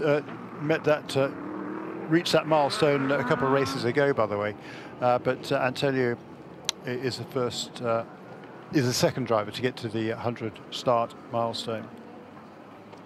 So big change around there in GTP ranks with Colin Brown going from 4th before the pit stops to 1st this time. He went from 1st to, where did he go after the first? Dropped down to 6th or 7th, yeah, because they took tyres and nobody else did. Position. That's right. Both the Acuras took tyres, the number 10 car as well for Philippe Albuquerque. So I presume this time all they did was fueled up, and I'm guessing Peatbord took some tyres. I'm hearing that is correct. Fuel only for Peatbord as well. So actually that was just a really big turnaround, and well done. Big tick in the box for the guys on the number 6 wall that did that. I wonder if they maybe just short filmed and timed it to get him the track position. Might have. We've got a car that's gone behind the wall. Team Court of Motorsport, Mercedes, number 32, the AMG GT3. Shea is off to investigate. Just a wee update. Really bad luck early on with number 66 NSX. Got some more news on that from the man at the top of Gradient Racing, Andres. Crew's done an incredible job. It's drivable, but far from optimal. About staying out, getting as many points as possible. 19 points they got for qualifying. Maybe if they get 150 for 15th, that would be 169 in total. That assumes that they do get to the finish and nobody else has problems. Caught off behind the wall, Shea Adam, what's the problem for the AMG GT3 number 32? Broken left rear suspension before they came in for the pit stop. They have gone back to the garage. They're looking to fix it and get back out and do exactly what Gradient's doing, claim as many points as they can. Interesting this early in the season, Jeremy, just how many people are saying, look, points make prizes at the end of the year. We understand it's problematical, but we've got another long race to come. That's the next time we get everybody together at the Sale and 6 Hours of the Glen, and then of course Petit Le Mans at the end of the season. A bad finish is a bad finish, but it's not necessarily the quote-unquote end of the season. Indeed not. No, still a long way to go in this year. But curious that car should have the problem. It was running very competitively there, right behind the number 12 Vassar Sullivan Lexus before that pit stop sequence. So it I don't know when that suspension problem manifested itself. It seems to be running just fine before the caution period. Kev Hamilton asking how many IMSA drivers are at Le Mans this year. We answered that earlier on, Kev, but I'm sure Shea will tell us again. I think she said there was 30 out of 78 here are going. How many in total that have done a race this year in IMSA going to be at the Circuit de la Sarthe on the first weekend and the second weekend of June, Shea? I think it was 46% of the grid has competed in at least one IMSA race in the 2023 season. And 30 out of 78 here. My mind wasn't deceiving me on that one. Thank you, Shea. Thank you very much indeed. So there you go, Kev. Thank you for letting us know. At IMSA Radio, if you want to get in touch with us. Rather too many stop-starts at the moment as the tower car is on the back of the rollback. A bit of a tricky recovery for that car. Broken front suspension wasn't helping things at all there. But we have cycled through a full set of pit stops, and the prototypes will now go to the front of the field. Jeremy Shaw. Yeah, just drive time for LMP2. The fact that it was a bit close coming in when the LMP2 cars came into the pits during this caution period, as to whether the drivers had met the 1 hour minimum. The guys who had not stopped during that first period, when there were 4 of them, the number 52, 51, 35 and 11, they should be fine. The other ones, though, were a bit marginal. And the number 18 car, I think, made 1 extra stop during this caution period before Ryan Dalziel hopped aboard in place of Dwight Merrin, because that car was one of the ones that did come into the pits earlier on. Also served a drive-through penalty too, so they had to make sure they'd met that minimum 1 hour of drive time. Yeah, and the point that you're making there, Jeremy, just to underline it, as the Yellow Submarine, the banana boat, comes back into the pit lane for JDC Miller, the number 5, new to the championship this weekend. That's just a top off to push it further in the race. The point, and the reason that's important, that Jeremy's mentioning that again, if you didn't catch this earlier on, that time in the pit lane does not count to your drive time. So if you come in and do a pit stop and then come in again exactly on the hour, then the amount of time that you spent in that first pit stop does not count. So you need to do that extra 2 minutes and 15 seconds or whatever it was to make sure that you'll fulfill the drive time. Mike Rottenfeller now, by the way, aboard the JDC Miller car. He's waiting for the light to turn green, which it does now at the end of the pit lane, and he is back off and into the race. That was a couple of seconds ago.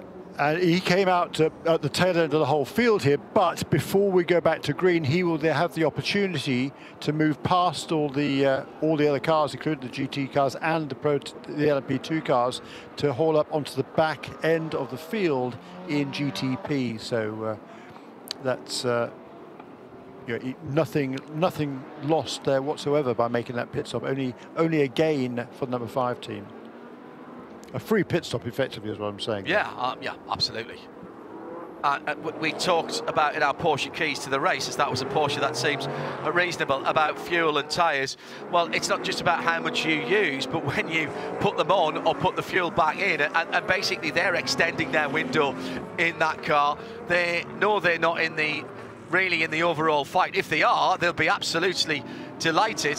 What they want to do is get to the end with as little strife as possible and put some miles under the Michelin tyres and into that 4.6 V8 twin turbo engine to get them some more experience before we head to a 4-hour race next time out. Coming back to the green. Stand by for action again, ladies and gentlemen. Colin Brown and Pete Monterey. Ding ding, seconds out, round 2. Philippe Albuquerque in there as well. This could get fruity. The leading pair have a brilliant jump off turn number 11. Here comes Durrani to the outside. Leaves off the brake till really late. Now locks it up. Goes around the outside. We'll have the inside for the next corner, but can't make that one stick. Albuquerque in the blue-fronted car, having a little look there at the leaders. Big defensive move to the inside of turn 3 by Colin Brown, cut right across the nose of the Brazilian in the Whelen Engineering car. Now they're side by side as they go into the next right-hander. So that was turn 3 into turn 4, now to turn 5. Durrani must feel as though he's got to do this early. The two Porsche Penske Motorsport machines, 7 and 8 side by side. 7 and 6 side by side. So where's Nick Yellowly gone? Well, yes, he's dropped back a position. So that was a position made up by Felipe Nasser there. And he's now right with Nick Tandy. And they are battling right the way down that top 7 or 8 GTPs, which are all together Mike Rockefeller just off the back of those lead cars. Oh, off for a Porsche and into the wall, into an unguarded part of the wall at Rainey. It's the number 7, Philippe Nasser. He needs to cut across the circuit here at turn number 10. He can't get into the pits. There's too much traffic. Debris coming from the back of the car on the right-hand side. Nasser may have done more damage than he thinks there. He slapped the concrete wall as he ran very wide, and there's a huge piece of bodywork about to detach itself from the rear deck, exposing bits that we don't really expect to be seeing on that Porsche. But he couldn't physically get the car across the track. There was so much traffic there. And again, the right-hand side of the rear deck flaps up. It looks like a 1930 sports car where you lifted up half of the front of the car to expose the engine, except it's on the rear deck. And that was a high-speed incident there on the restart. Amazingly, Jeremy Shaw, it seems as though the rest of the car underneath that is fine. There was a big wobble coming down through Rainey that just pinched the car off, and he went off onto the gravel at almost unabated speed. There was no, in fact, there was no slowing down there, was he? Slapped the wall on the right-hand side. Lucky not to have done some suspension or driving damage. He turned in, and the back end just sliding away, and he got a couple of little wobbles, and then just missed the end of the tyres and hit the unguarded concrete. Big moment for the number 7 and for its driver, Philippe Nasser. Yeah, just trying to carry a bit too much speed on cold tyres. I think coming down the hill, their car got away from him. As you say, there'll be quite a lot of damage to that car. So he's going to finally now get it back to the pit lane, but I'm not sure he's going to be going much further. It's not been a banner day, has it, for the Porsche Penske official works entries? It's the car with the blue lights to the front of it. There's a change for the lead, by the way. People Durrani did get through, yes, as he went across the line while we were keeping an eye on what's going on. Shea's going to keep an eye on what's going on in the pit lane. That looks like it's going to have to be a full rear deck change, Shea.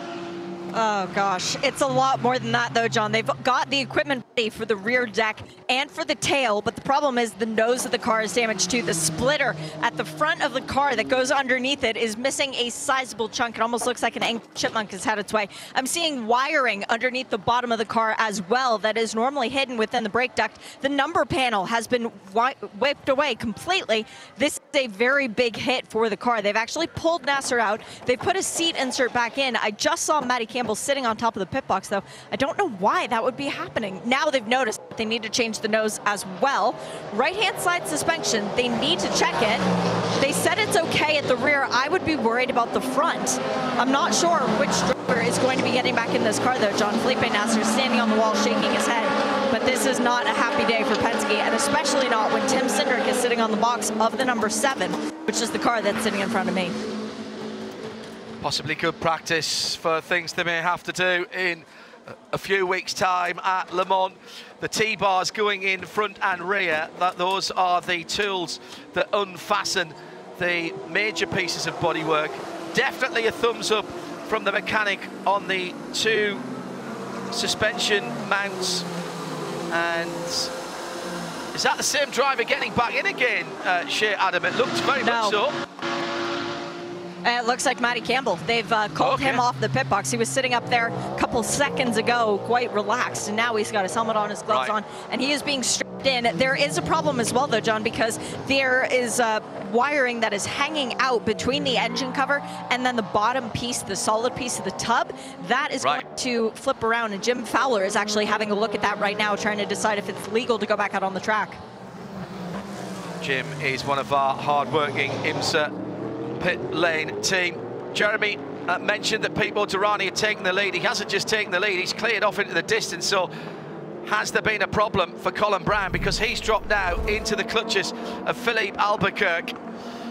They were all pretty much together as Pete Durrani trying to get through in that Cadillac, and big sideways moment coming out of turn number 3 for Colin Brown, and people sliding through, and he's cleared off.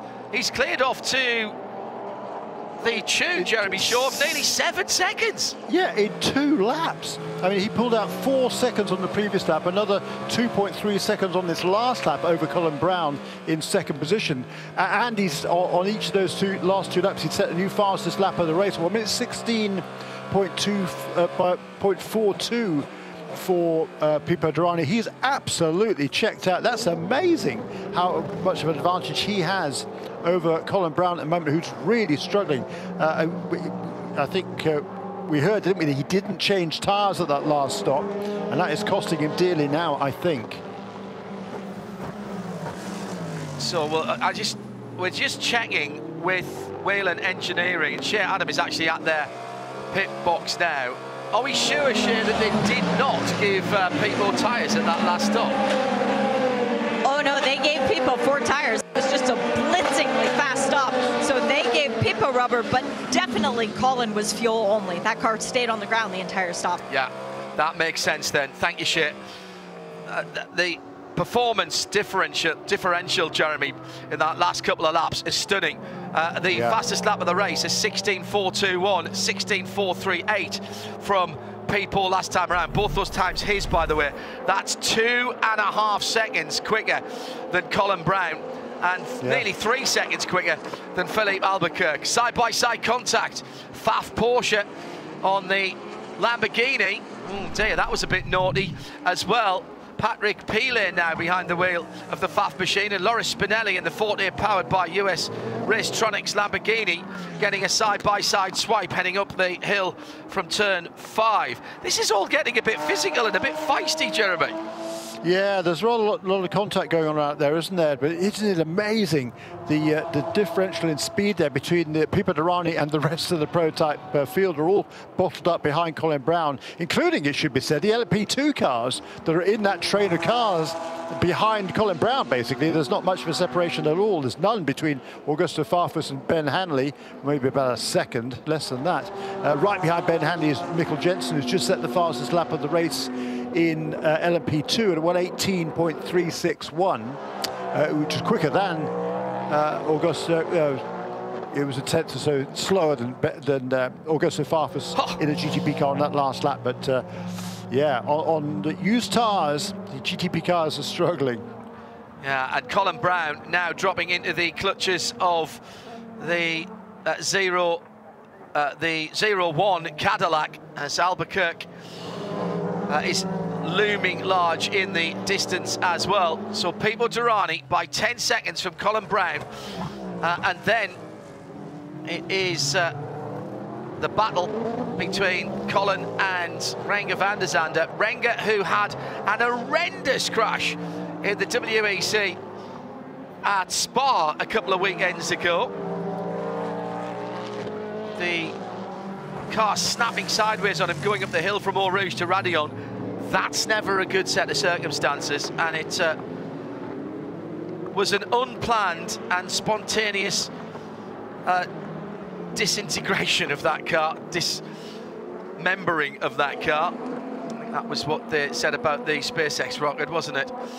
But that was a very disassembly. Thank you. Rapid disassembly, wasn't it? It was rapid. It was rapid disassembly. That's not one of their Le Mans cars. That is not one of their Le Mans cars. By the way, if it's the track here this weekend and you want to see a car that is going to Le Mans, did notice in the paddock earlier on that the Whelen Engineering Le Mans car, not the car that's out on the track now because it's a slightly different spec required for the ACO rules racing, but the car that the Whelen will be racing at Le Mans is in the paddock, and it's wearing its full Le Mans livery, including the 331 number that it will 311, excuse me, number that it will be wearing at Le Mans in a couple of weekends' time. Just sitting there, minding its own business, not barriered her off or anything like that. So brilliant that car is here before it gets shipped. Just look at in GTD, of course, those drivers that made their pit stop before that caution period are all out in front, didn't need to come in during that caution. And so it's the two Kelly Moss with Riley cars that lead in GTD. Number 92 of Alec Udell ahead of Kai van Berlo in kind of a 91. Third is Bill Oberlin. Well, the two Turner Motorsport BMWs have also stopped and made driver changes. Bill Oberlin's next, followed by Robbie Foley. Then it's the first of the GTD Pro cars. Alex Riberas, followed by Frederick Schandorf in the McLaren, non-pro. Then Antonio Garcia in the Corvette. And then Roman DeAndres in a non-pro, part of racing team Aston Martin. So they're all intermingled there, but it's the 4 non-pro GTDs at the head of the field there. But the battle in LMP2, they're taking it to the GTP cars here. I mean, there's nothing between them at all now. There's a big train of about half a dozen cars, including GTPs and LMP2s. I love that. That's why we love this racing, isn't it? True. People now 10.5 seconds to the good. More traffic and, also, by the way, more battles down the field. Jeremy, just a moment. We'll get back to you in a second. Nick Tandy has his mirrors full of not one but 2 Team RLL BMWs coming out of the final corner. They go through traffic, and the man from Bedfordshire in the centre of England has got his hands full with Nick Yellerly and Augusto Farfus, 5th, 6th and 7th, close as you like, down into the first corner. And behind them, they've just gone past a great battle in LMP2 as well.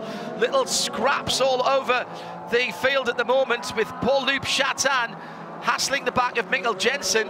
The 52 wins car in 3rd place in LMP2, Mikkel Jensen in the 11 TDS, and just ahead of them, the CrowdStrike Racing leading LMP2, the 04 Ben Hanley has now taken that car over. So 3 two-car battles, 1 in GTP and 1 in LMP2. Fantastic.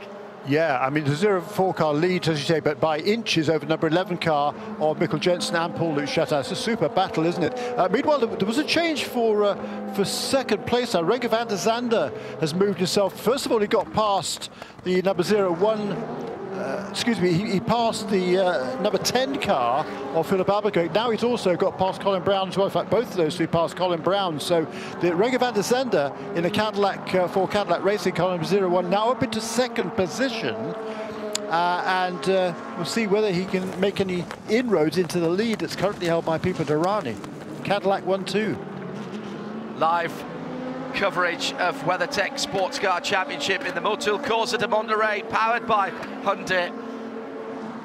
Around the US on Sirius XM 207, around the world on RS2, IMSA Radio, and in sound and vision for those outside the US, where you can be watching it on NBC Network. And we are on the world feed, IMSA.tv, or of course via IMSARadio.com.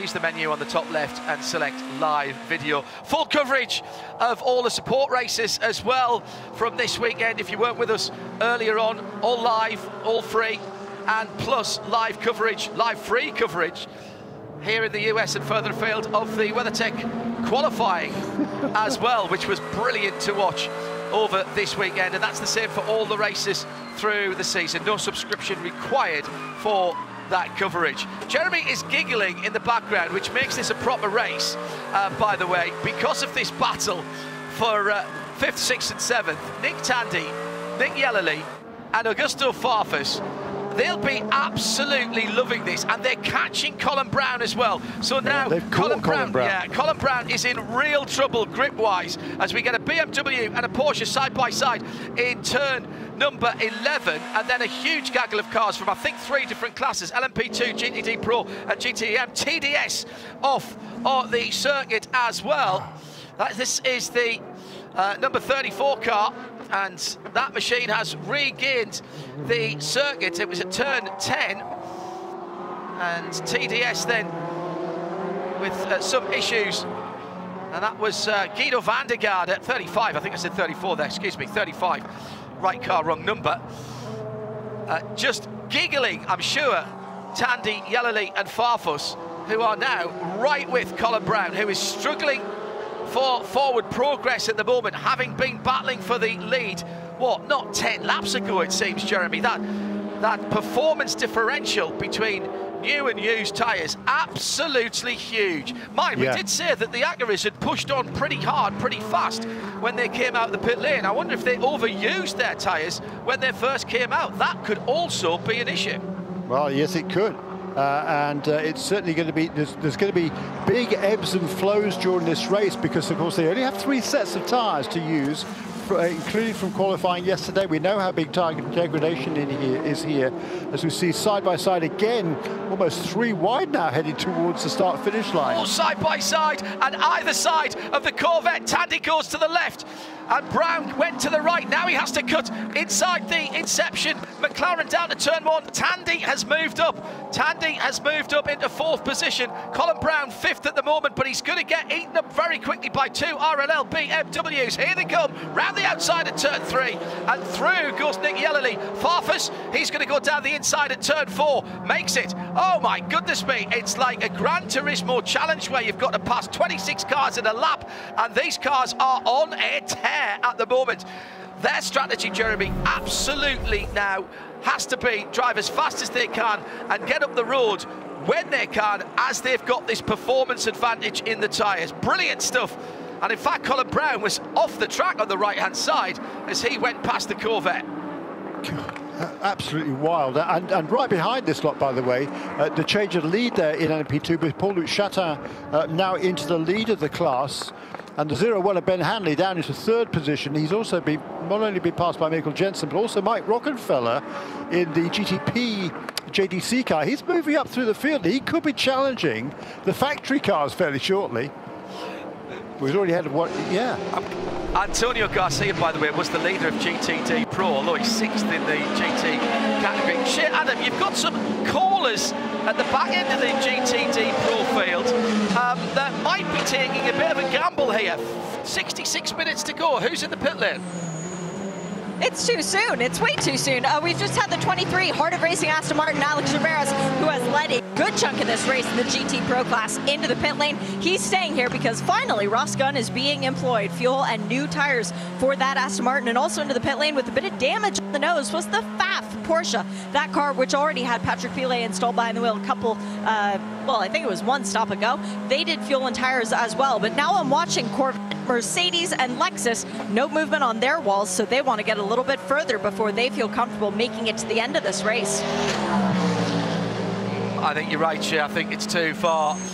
Just a quick note to all the enthusiastic fans who are interacting on Twitter, on the Facebook Collective, and of course on Discord, keeping our responsible adult busy. And I'll tell you now, start making notes, because I think we're going to have a very busy Michelin post-race tech. The end of the race, signified by the checkered flag, is just the start of the discussion afterwards. Get your questions, points arising or observations on Twitter, please. Hashtag Michelin PRT at IMSA Radio, and we'll use that to drive the editorial of the show after the checkered flag later on this afternoon. There's going to be plenty to talk about, Jeremy, as Colin Brown is really struggling for grip now. He can barely keep up with LMP2 and GT cars. With GT cars, that's the point, because he's been overtaken by several of the leaders now in LMP2, and also by Mike Rockenfeller.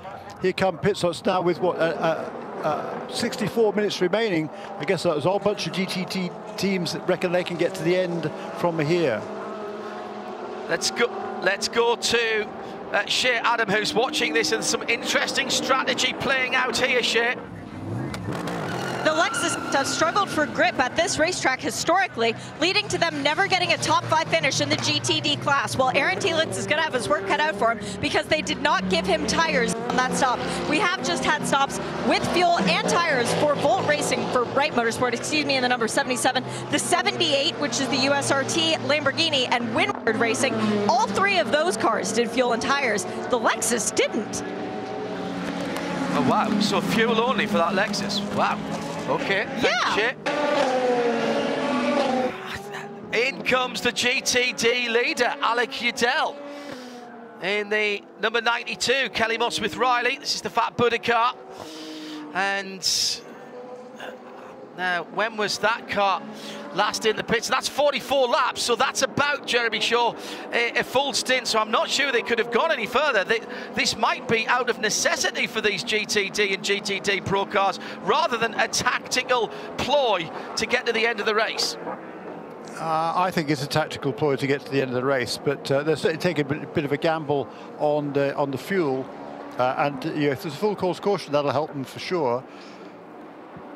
That was no tyres for the 92 car. Yeah. So, wow. We'll get some, not many driver changes either, so not many people for Shane to talk to, but we'll see what we can do about dragging up one or two of the pit lane staff from the teams on this tactics. Big chunk out of the right front of the Lexus number 14. That was when that car clipped the back of the gradient machine earlier on. That car's been a bit, the gradient car's back out has been a bit of a magnet for other vehicles. Ross Gunn puts in the fastest GTD Pro lap of the race at 24.9 in the heart of racing Aston Martin. They were one of the first ones to come in on this pit cycle. Bit of sideways weaving by the number 92, Julian Andlar, in that car. Now that would suggest to me that they in fact have got new tyres. Here comes the number 91, Kai van Berlo, Kelly Moss-Smith Riley, and it is a full stop sticker Michelin's going on to that dark grey and black machine, Jeremy. They're all going for it here in GT and GTD. Extraordinary to think. Now we're only about an hour and a minute away by the time this car comes out the pit lane. That, I think, is more doable with a full pit stop and full fuel load. Agreed, but if there is a full course caution, of course, that'll play into those into the hands of those who have already made their pit stops a lap or two ago. Fascinating. Corvette are they banking on a caution? Well, that's dangerous, isn't it? Corvette in and out, and drama in the pit lane. Shea Adam, penalties coming. Inception Racing just left the box and then left their fuel hose about 3/4 of the way down the pit lane. That was a very, very dangerous moment, and now we've got a massive fuel spill, and that goes through several pit boxes. It was fuel and tires for Corvette Racing as they came in, and now we're anticipating some of the GTP stops as well. Well, this all could be going towards our BDO, Accounting, Tax and Advisory Services Nose Strategy Award. We'll be handing that out before the end of the race. Now the GTPs coming into play as well. The number 6 Porsche, Nick Tandy, gets full service and a new set of Michelins where they're brand new. Looks like there might have been also full service for Colin Brown for Acura, and they're a set of lightly scrubbed tyres for that Acura. Door was open for a very long time there. I didn't see Colin Brown get out of that car. Has Tom Blomqvist been in that car yet? I think he did a stop. No. No, he hasn't been in, has he? No. Didn't they stop? Didn't they change this then? Yeah, they did. They must have. They must have, yeah. Colin Brown is out of the car. Big flat spot on the left front tyre for Pipo Durrani as he's come into the pit lane from the lead. So Renger van der Zande for the 01 Cadillac, the gold-fronted car, takes the lead for the time being. But of course, the requisite pit stops need to be gone through for him as well. Working, and in fact, here comes the 10 car, Philippe Albuquerque, Mike Rockefeller in as well for JDC Miller. Well, Jeremy, have you worked this one out yet? Because I've got to say it, I haven't seen the script yet, and I've got no clue what's going on at the front of this GTP field. This is going to come down to who looks after their tyres for possibly a last 10-lap stint. We've seen huge differentials in performance. Yeah, and do they think they can get a full hour on a stint here to get to the end? I guess they do. But to do so, they're going to have to manage their tyres, like you said, because we saw how much Colin Brown was struggling. Alex Sims in the dirt coming out of the pit lane. In the 31, that's not what you need. That's not what you need at all. Time lost and dirty tyres. Oh, my goodness. Fuel and tyres. Fascinating motor race. Oh, this is absolutely superb. I just want to go back to some, before it all explodes again, I just want to go back to something earlier on. We had the Tower Motorsport number 8 car in the wall at turn 5, and just been waiting for word there. John was not able to get out the car on his own. He was assisted out of that car, and John Ferrano has been taken to the local hospital for further evaluation. If we get any more news, we'll let you know. There's been an incident on the front straight. green, yellow flags at turn 11, and it's Aaron Thielitz, I think, who didn't take tyres. He was moving very slowly on the pit lane side. Oh, he's off to the right-hand side. This could be a full course caution, and this will really throw the cat amongst the pigeons. The number 12 is stopped, nose into the wall, driver's right. I thought I saw a car spinning on the front straight. Now, can Aaron find reverse gear? There's a bit of room for him to turn and get in. Has he had a... Hell, it's right rear suspension damage. Right rear suspension damage on the GTD version, as in comes Renger van der Zande from the lead of the race, whether he wanted to or not. This is a smart move, Jeremy. It looks like he's right at the end of his stint anyway. Yeah, anticipating, well, not necessarily at the end of his stint, but at the beginning, perhaps, of his final stint. Because if there's a full course caution, you want to get onto the pit lane, so that's what he has done. Also what number 25 car has done. And those are the last of the GTP cars to come onto the pit lane during this sequence of stops, because the number 24 BMW was in last time around.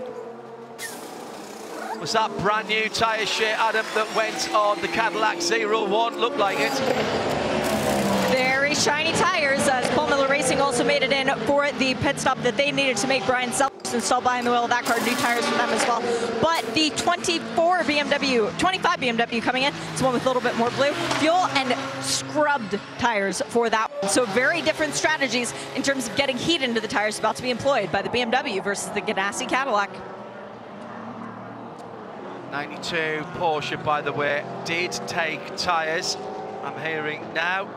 Julian Andlauer then, as the full course yellow has now come out with 56 minutes to go.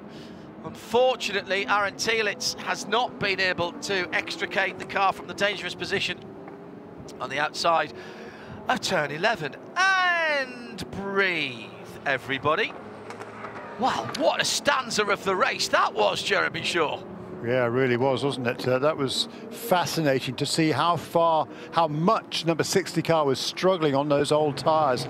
Wow, I mean, he was dropping back at 3 or 4 seconds a lap there, Colin Brown. Absolutely nothing he could do about it.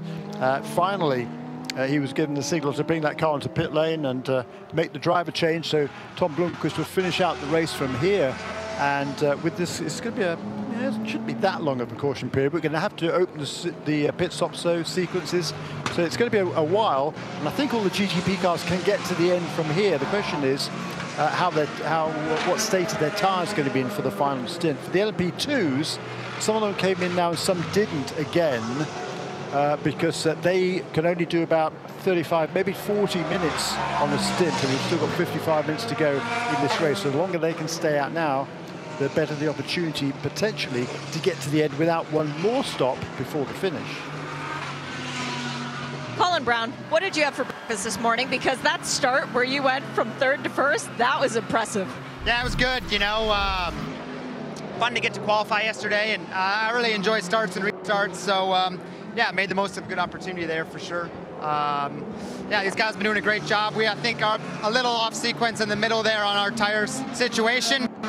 I think that's going to play into our hands here at the end, so I'm glad we got through kind of that middle rough stint, and now, you know, I think we're being in a good spot here for the last little bit. You were out there on new tires and on scuff tires. Which one is better to have? Yeah, for me, it's scuffs on both. I didn't really have new, so we got new on the car now, so I think the new will be better for Tom, for sure. Can you feel that big of a difference between them? Yeah, for sure. Yeah, you can feel a big difference, and you know, it's no secret, obviously, this place has a lot of tire depth to it, so you know, you start to feel that certainly at the end of the run too. And yeah, we got a fast car. The Acura HPD guys and Meyer Shank guys have done a good job, and hopefully the strategy plays out. Fingers crossed. Thanks. Yeah, brilliant stuff from Colin Brown.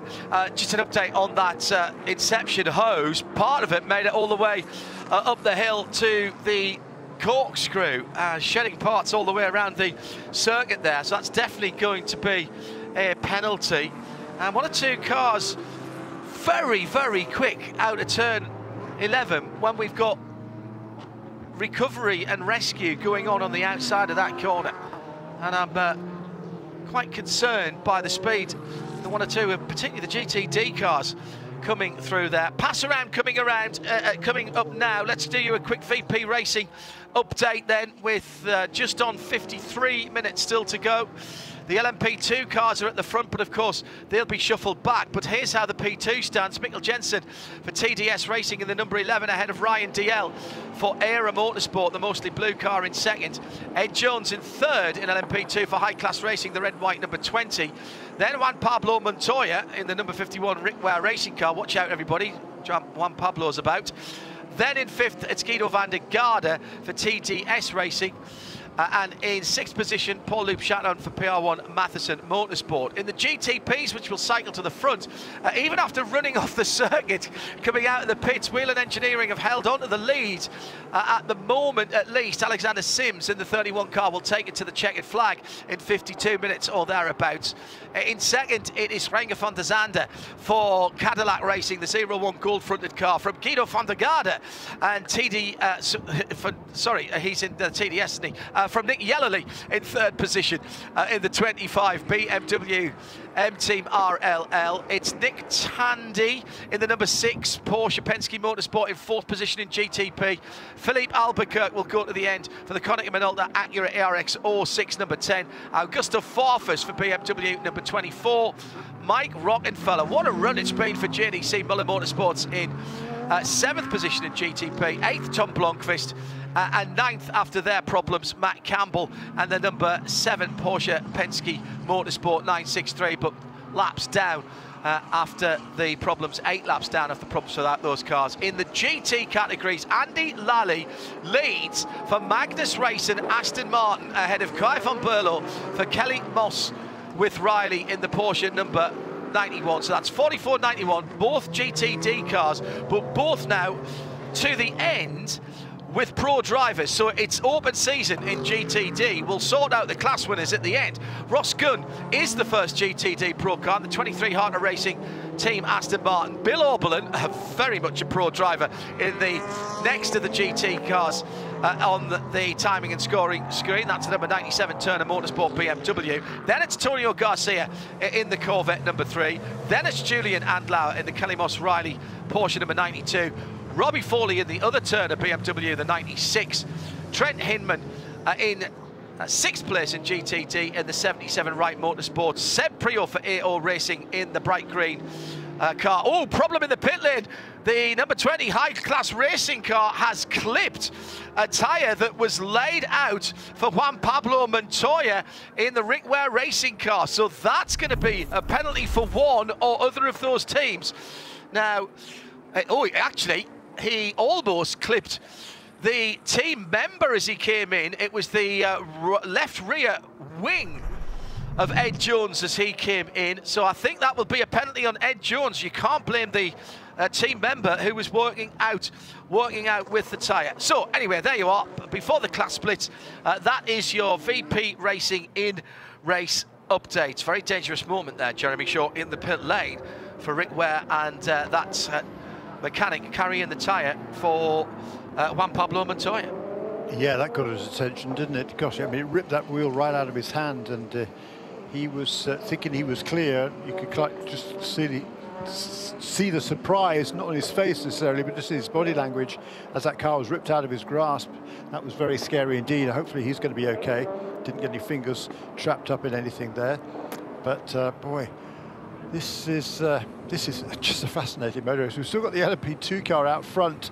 Mikkel Jensen has not yet made his pit stop under this caution period. He will need a stop for sure. Oh yeah. And the question is, how long is this caution period going to be, and how much ground will he lose? Because he can lose a lot of track position to the other contenders that have already made their stops. The question then is, can they get to the end without stopping again or not? And in GTD, by the way, Andy Lally, he does definitely owe us a pit stop. I think he's probably the only one of those leading contenders that does. Everybody else should be able to get to the end from here. And those guys that stopped early in the sequence, including in particular one of the number 92 car for Kelly Moss Riley, Julian Andlauer, he came in fairly early, as did one of the Aston Martins, didn't it? And Antonio Garcia. Yeah, Ross Gunn in number 23 came in. He was the earliest one to come into the pits. But I think this could, with with this caution, he might be able to get to the end from here. That strategy could pan out in their favour. Got a very slow moving Aston Martin. It's the number 23 Hartner racing car. I think that's dead stick. That car is I don't think Ross Gunn's got the V8 actually with fire in its belly. He's literally coasting down the hill.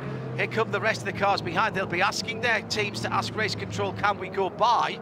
Because we're under full course yellow. This is very strange from Ross Gunn if he hasn't got a problem. Very strange indeed, coming down through Rainy Curve at the moment. And where is he in the line? He's the first of the GTD Pros cars. And we do get a split start for GT. At least they drop away. But I think there's a couple of GTDs. I think the GTDs are ahead of him. At least 3 GTDs. Sorry, I said split start there. I mean the prototypes going back through in front of all the GTDs cars. That is very unusual, Jeremy. Can't work that one out, I'm afraid. I thought I'd seen it all on a racetrack, but that one's confusing me. Yeah, it really is. Not quite sure what could have been going on there because, yeah, don't know. Got me. Shea Adam down in the pit lane. Nasty incident a few moments ago with Juan Pablo Montoya's car in for service. Ed Jones a little bit too friendly with the Rick Ware Racing team. Everything all right down there? Yep, all their mechanics still have all their digits and everyone's okay. They're just a little bit panicked by a very close call. Well, I'm not surprised. Had to chase the errant tyre down the pit lane. They won't get I'm sure they won't get a penalty for that. Here's another car moving really slowly.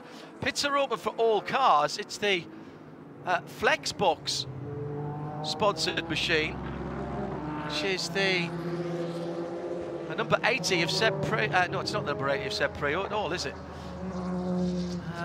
I'm not sure what the GT cars are doing at the moment, but they are driving exceptionally slowly. It's a puzzle to me, this, Jeremy. We've got 2 very distinct clumps of cars driving. The first safety car is going across the start-finish line now, and then there's a big gap while everybody is trying to catch up, I presume, but try and stay at the safety car speed. I honestly, I don't know. I was saying I wasn't happy with how fast people were coming around turn 11. So if it's to slow the cars down to make sure that the recovery can go on, I'm fine with that. I'm very fine with that. But Ross Gunn certainly was going very slowly indeed, much to the consternation of the cars that were behind him. Very strange. But the Mikkel Jensen did just come into the pits in the car that was leading the race overall and LMP2, so he's going to drop to the back of the pack in LMP2. Has done, just left the pit lane. He is now in 7th, correct? Yeah. This is a very slow pace behind the safety car. Very slow indeed. Number of people asking, are people on fuel safe? We've seen it at Bathurst. Real Slim Glake, he says, I remember somebody switching the engine off and coasting downhill at Bathurst and down onto Conrod out to the elbow. He was coming slow even though before the top of the hill. RSG. Wicker Bill saying the same thing. Hello to Patrick, watching from Germany. Beside Porsche, what drivers or teams from Germany race across the categories? God, where do you want to start? Huge interest. Mercedes-Benz as a manufacturer, BMW as a manufacturer, and plenty of interest in terms of drivers from that part of Europe as well.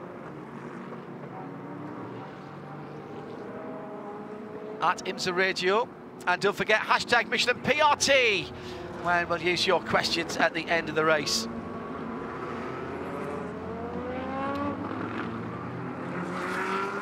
Now, I've got some news. I think I know what was happening with that Aston Martin. Shea Adam, you might have the definitive answer. Go ahead from the pit lane. The answer was a hand held up from the box. saying the lead strategist, I screwed up. They did a pass round when they weren't eligible to. Ross was going slowly to try and put that back right. Race control noticed.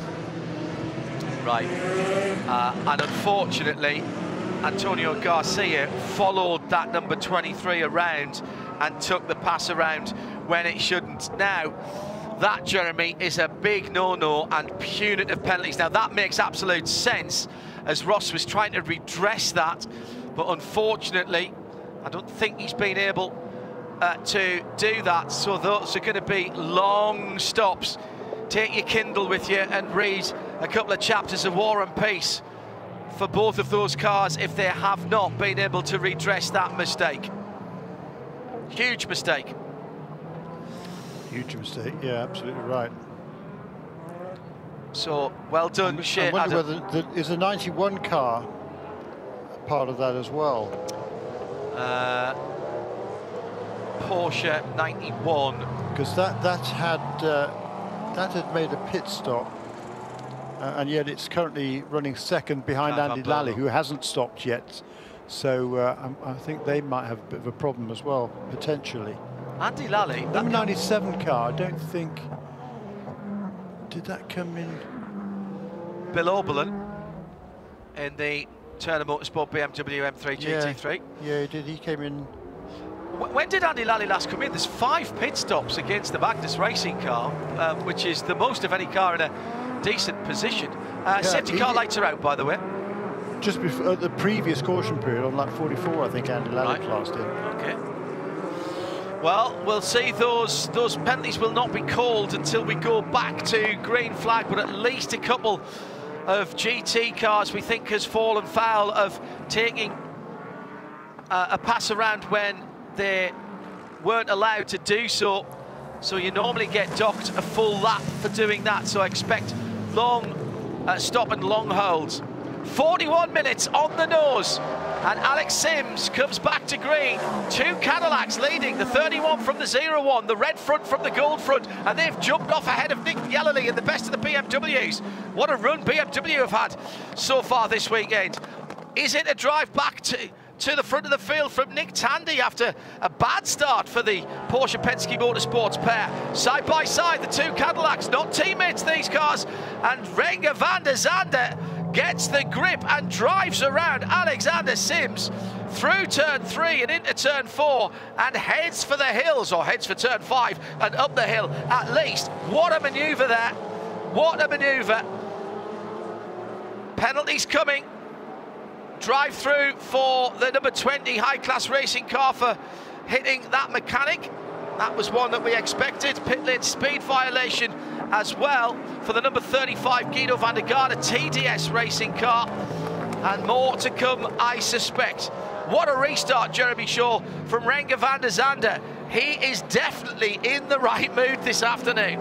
Yeah, and using all his experience there in this sort of a car, or at least a prototype car here at WeatherTech Raceway. Alexander Sims, you know, he's got lots of experience in lots of different cars, but not really much, well, no prior prototype experience here.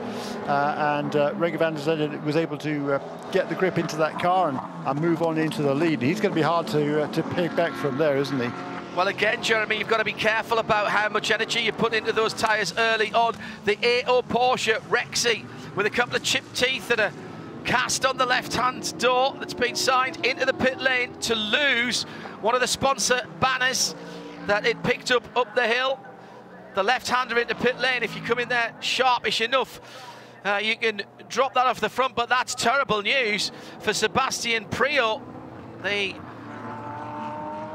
Channel Islander was well up and in the hunt there, and he's dropped right to the back of GTD. Very bad luck indeed, but no choice other than to do that. The car would have overheated if he'd stayed out there. What of the rest of GT? Andy Lally leading for the number 44 Magnus Racing machine, and then in second place, that's the Flexbox car that I was trying to place earlier on. In second position, Kai van Berlo, Kelly Moss Racing. In the wheel tracks of that leader. Failure to adhere to the minimum pit refueling time is a drive-through for the number 51, Juan Pablo Montoya, out of third in LMP2 for Rick Ware Racing. Costly again, Porsche keys to the race, minimise your mistakes. Oh, that's bad news. And also coming into the pit lane now, Roscoe Antonio Garcia. These are the long penalties for blowing the wave by rules. This is going to be painful, Jeremy. They'll have to stop in the box at the end of pit lane. And it will be multiples of minutes here. The stopwatch on for both of them. Probably could get out and boil an egg for the amount of time that they're going to be sitting there. Uncharacteristic from both of those teams, and particularly for Antonio Garcia, who got on the radio straight away and said, "I've followed the Aston through. Was I supposed to?" The answer was no. No. Bit of side-by-side action a moment or two ago, and the car getting the worst of it was Paul Loup Shatton for PR1 Matheson. Yeah. Yes, for PR1 Matheson Motorsport. Yeah. And it was the Hadrick leading the class. Yeah. And he's shuffled all the way back now to, what, 4th or 5th place in LMP2. Turn 6, by the way, was exit turn 5 into turn 6 was where the AO Porsche picked up the WeatherTech banner. There's been a few of those disappeared. Vassar Sullivan, number 14. So how come we've got WeatherTech, Faf and Vassar Sullivan all the way at the back of GTD, the 3 GTD Pro cars, Jeremy? What happened there? Was that an extra pit stop for those guys to get to the end? Which cars? The 79 WeatherTech AMG, the Faf Motorsport 9, well, they've had a couple of problems, but Ben Barnicat and the Vassar Sullivan Lexus RCF GT3, they've dropped way to the back. All the GT Pro cars, but of course Ross Good and Antonio Garcia, we know they're in for penalties at the moment. Yeah, not sure, to be honest. It's all a bit confusing. The number 14 car, when did that come into the pits? Yeah, I don't know. I'll leave you with that for a moment. Not sure. I'll have a look and see if I can pull up. His last stop was on lap 56, which was before the caution period. Yeah. So, yeah, lost ground during that stop somehow. Yeah. I think it's a short answer. Then they didn't eschew the opportunity to take a wave by when they should have, did they? I can't believe that no. they missed that. No. Get Shay down there to find out what happened. Meanwhile, particularly the number 14 car, Shay, please, if you would. A bunch of GTP cars turning their fastest laps of the race, including race leader Renger van der Zande, 1:16.8. The fastest lap of the race was by Pipo Derani quite a long time ago, at 1:16.4. But van der Zande, the only car into the 16s on that last lap. Don't need the GTD pros at the front of the field to give us a good race in the GT category. Andy Lally, Kai van Polo, Bill Oberlin, Julian Andler and Robbie Foley. Pretty much line astern. Trent Hinman for Wright Motorsports is pretty close as well in the bright yellow Volt Porsche. They're climbing the hill now to the corkscrew. Shea Adam has been down to Lexus. What happened with them to put their number 14 car, and Ben Barnicat way to the back, and in terms of all the GTD cars? Well, let's ask Jack. Jack, how did all of these GTD cars get around the GTD pros? I don't really understand myself either just right now. I think it's to do with the pass around. But yeah, it's been a really wild race. What's gone on? So yeah, it's been a mad one. So yeah, I'm about as confused as you are probably. Is it easier to sit here and watch it going on, or be behind the wheel? I mean, from stress level wise. Both pretty stressful. Like, it was very wild. It was very wild out there. I obviously had a crazy start, went backwards, and then went forwards again, and had a good restart and some, you know, a lot of passing and whatnot. So it's been, yeah, it's been a really wild race. Not what we expected. Not at all. Well, the up and down day continues, and hopefully you keep the podium streak going. As Jeremy pointed out for you and Ben, it's been all the way back to Sebring last year. Yeah, look, this has never been our strongest track, to be fair, and got the Lexus, the Bass Sullivan guys have got the Lexus RCF working well around here, and if we can come away from here with some solid points and then move on to Watkins and more sport, which are usually a bit better for us. Spoken like the championship leader.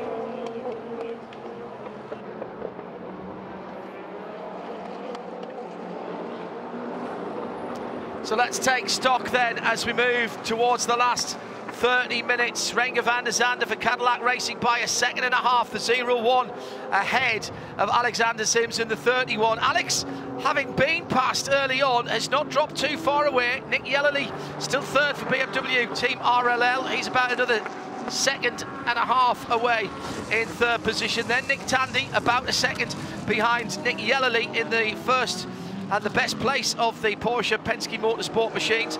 Then Philippe Albuquerque, Konica Minolta Acura, the number 10 car. Augusta Forfus, 24 BMW. Mike Rockefeller, JDC Miller Motorsports, Porsche 963, just 8 seconds off the lead. They'll be delighted with that, and he's ahead of Tom Blomqvist by half a second. That'll be a decent battle as well. In P2, Ben Henley for CrowdStrike. Ben Hanley for CrowdStrike, the 0-4 by APR. It leads by now half a second from Era, and Ryan DL in the 18, Paul Loubchatin in third, and the 2.5 seconds further back. Lots of fast laps coming in throughout the field. Andy Lally, Magnus Racing, just ahead of the number 91 Pagid, sponsored Kelly Moss with Riley. Kai van Berlo driven 91 Porsche, that is, so 44 Aston Martin, 91 Porsche, Bill Oberlin. 97 BMW, Julian Andlau, Kelly Moss, second car, the 92 in fourth, Robbie Foley fifth for Turner Motorsport. All these cars line astern, by the way, coming through the corkscrew now. An audacious manoeuvre there by Frederick Schandorf, who I think has just gone by Phil Ellis in the Winward Racing for 10th and 11th position. Winward's AMG, those cars all together and all on the lead lap in GTD. Jeremy Shaw, that's an absolute barn burner. Yeah, it is, and all of them ahead of the GTD Pro leader. Like I said, like Jack says, I'm not quite sure how that happened, but it's certainly game on in GTD Pro, because Gugnon is just ahead of Patrick Pilet, and then Ben Barnicoat is about 6 seconds back in third position, so he's still, that podium streak is still a possibility for that team. Particularly, well, it's almost a certainty now with the miscue and subsequent stop and hold penalty for both the Harder Racing Aston Martin and the Corvette. So they're looking good for third position at Worcester, but the odd thing is I'm not quite sure how they fell behind all those GTD cars. And it's not as if they're a lap off either, so they haven't been split by laps. No. But something, again, weird. Oh, big piece of advertising lying on the road, coming out of turn 6, I think. Now, that's been there for a little while. I thought, actually, it was just some dirt on the track. I didn't realise it was a Corex board. We might have to have that cleared up, actually. It's part of the debris from where the EO Porsche went off and hit one of the airframe signs. And that could be very nasty if that gets flicked up. Side by side for the lead into the final corner. Oh my goodness, what a manoeuvre by Alexander Sims to get right back on terms with Renger van der Zande. We said he'd not dropped Sims. He knows it now. They're carving through the GT traffic. Down. Oh, the leader's gone wide. Here's the opportunity for Sims at the exit of turn 1 into turn 2. No, can't get that one done. Slight mistake for Renger van der Zande there. They're coming past the GTD leader now. They've just fought their way through that 9-car train that is battling at the front of GTD. Man, that's great. And there is now is Nick Tandy ahead of Yellerly. Yes, he is. Tandy's ahead of Yellerly. So he's up into third place. That's just happened because that's not how they crossed the line. They're going through turn 5 now, and they're coming through there. So Tandy's used the benefit of the traffic to his advantage. So the two Nicks have swapped round, and Philippe Albuquerque's right there as well. This is awesome stuff, Jeremy, with still 28 minutes to go. Yeah, really, and you know, now it's a question of who can look after their tyres the best, I think, at the front of the field. And that ploy by Meyer Shank Racing is not paying off, because Tom Grunke's cannot find a way past Mike Rockenfeller. So he's back in the 8th position, and having lost so much time in the middle stint of this race on all the tyres, that's coming back to haunt them.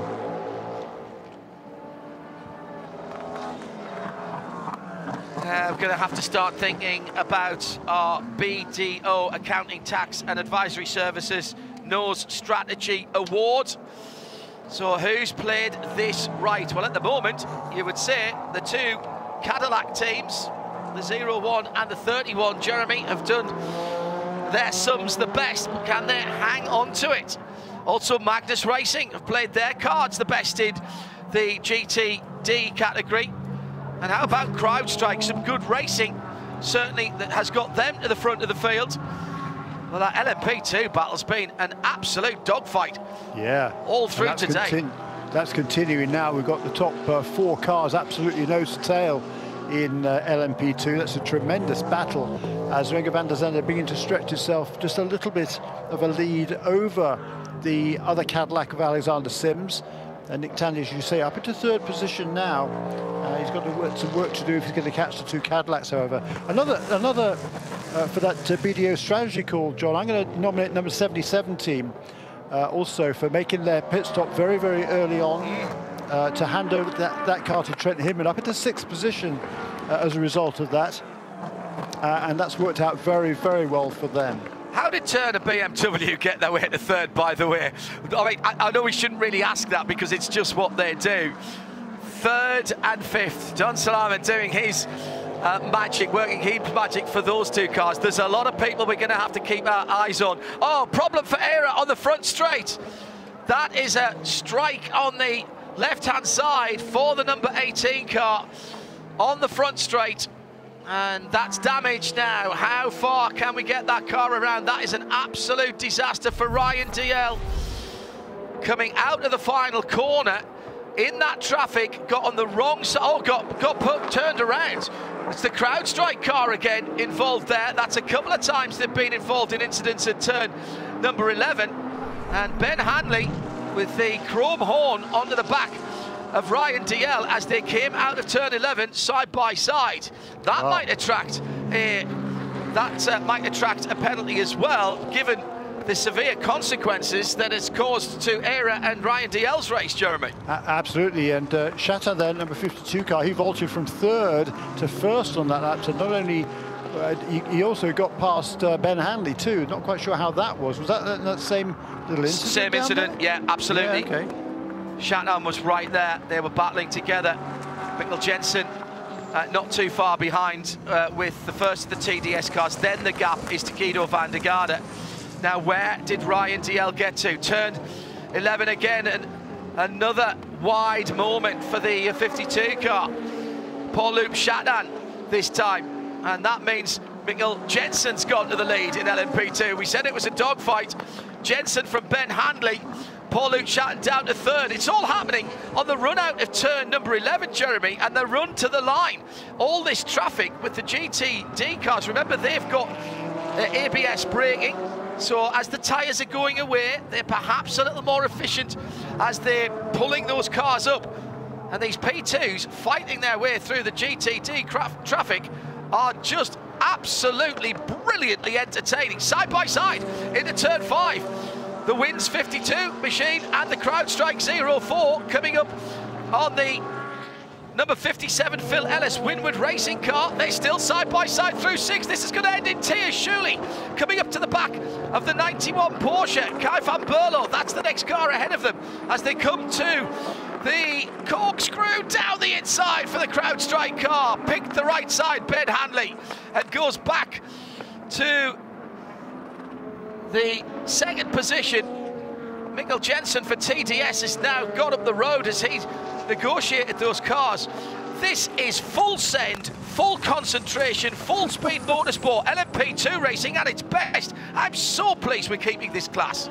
And Kai van Berlo going to hear a run on Andy Lally as they come up towards the start-finish line to take the lead in GTD. They're side by side, banging wheels. Oh my goodness me, this is not the last lap, guys. We've still got 23 minutes to go. Van Berlo down the inside, and getting in behind them is Bill Oberlin in the blue Turner Motorsport, blue and black Macintosh car. So this is going to turn into another fight for GTD honours. And right in there as well, we've got Julian Andlauer in the red and white Kelly Moss and Riley car. I don't know where to look at the moment, because there are battles literally in every class and pretty much in every part of the circuit. And it's not just a couple of cars, it's 3, 4 and 5 cars all scrapping for major positions with 22.5 minutes still to go. Yeah, it is. It is absolutely wild out there at the moment. And in all of the classes pretty much. I mean, Frank van der Zande, he's got a lead of about 1.4 seconds. And he's settling down into a pace mid-17th, 117.6 last time around for our race leader. He turned his fastest laps in 16.7, excuse me, 7 laps ago. And but this battle in GTD is absolutely immense. So, whew, I was going to say take a breath, but I'm not sure we're actually going to be able to do that. Here comes the recovering Juan Pablo Montoya through that GT battle. That's a hold your breath moment, not take a breath moment. As Ryan DL, by the way, has got the number 18 Era Motorsport LMP2 back to the pit lane. They've replaced a tyre, and he is back out, tyre and wheel, and he is back out on the circuit. Cruel look there. And can't tell you, as Nick Tandy sets his personal best of the race. I just want to check to see if that contact at turn 11 is being looked at. Can't see that it is. We sometimes don't get all of the messages from race control. That would look to have been an assisted move by DL. The Scotsman will not be happy about that, and frankly it took another car out of what is a great scrap as far as we're concerned. It took a car out of a great scrap at the head of LMP2. At the front of the field, we haven't talked about Renger van der Zande for a little while. 17.3 last time around, so what's that, half a second away from his best lap of the race. 17.7 in second place for Sims in the second of the Cadillacs. This one, the Whelen Engineering machine, he did a 17.7, and 17.3 for Nick Tandy, as reported, who's trying to close in on the 2 Cadillacs ahead of him. Plain sailing at the moment for Renger van der Zande as he comes around the final corner. He's got the AO Racing number 80 Seb Prio Porsche 911 GT3R. That's one of the new 992 cars that came into that category at the early part of this year. Gilles Gounon, by the way, making inroads into the GTD field. He leads GTD Pro for WeatherTech Racing, the white, red and blue AMG number 79, and that's going to be interesting as he comes through the field. He's got Phil Ellis as his next target, less than a second in front of him as they circle. Also in a Mercedes, of course. Yes, and that's the problem. The problem is for any of those GTD Pro cars who want to improve their overall position, it won't matter how many points they get. If Gilles wins, whether he's in 26th, 25th or 24th overall, he'll get the same amount of points for him, the team and the manufacturer. The problem is they're coming up against pro drivers now, because everybody's got their gun drivers in to the end of the race, Jeremy, in the GTD cars. That's exactly right. He doesn't need to pass any of the GTD non-pro cars. He just needs to stay ahead of the other GTD pros. The good news for Jules Gounon in that WeatherTech Mercedes is that he does have one of the Inception Racing McLaren in between himself and Patrick Pilet, who was running second in the class. And Ben Barnicott's next up, and he's closed in a little bit. He's 3.3 seconds behind in third position. You talked about Nick Tandy turning his best lap of the race a couple of laps ago. As a result of that, he's closed right now onto the tail of Alexander Sims. So we've got a battle for second place.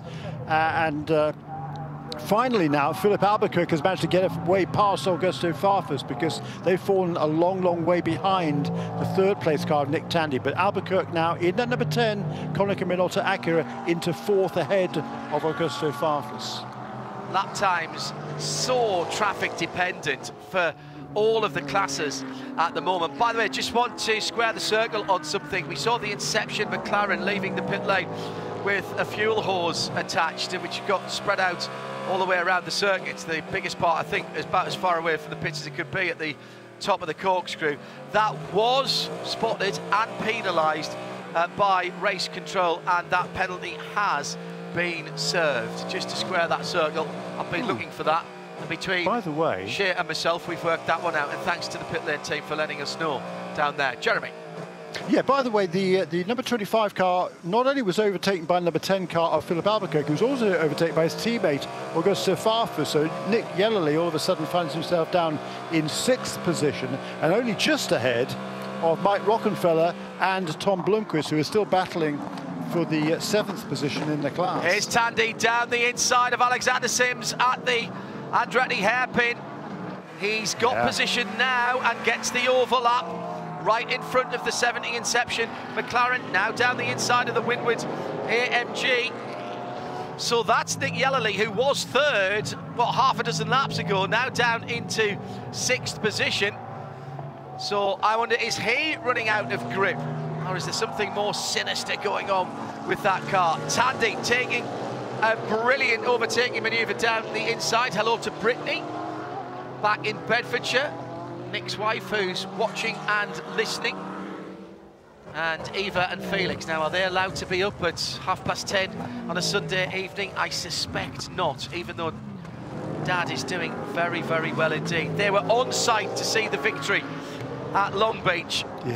What a victory that was, and that was lovely to see the whole Tandy clan there, Jeremy, celebrating with Nick that historic first victory for the Porsche 963 in IMSA competition.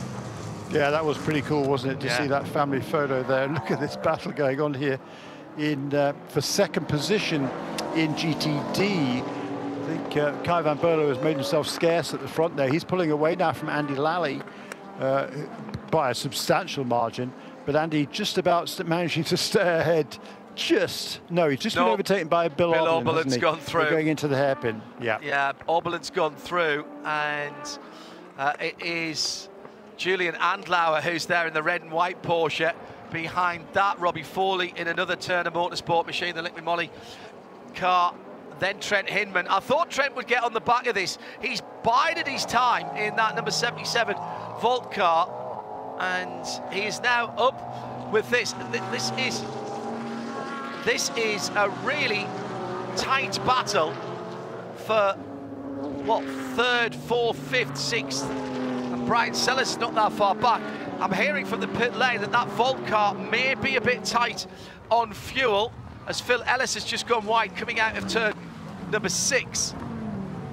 And that cost him a bit of momentum in the Windward Racing Mercedes going up the hill. Did Marco Sorensen in the Heart of Racing car take advantage of that? We'll have to check as they come across the line. Yes, he's side by side with them now as they come out of Rainey.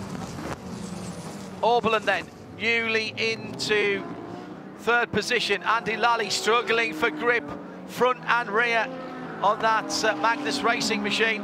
Kai van Berlo has cleared off to 7 seconds down the road.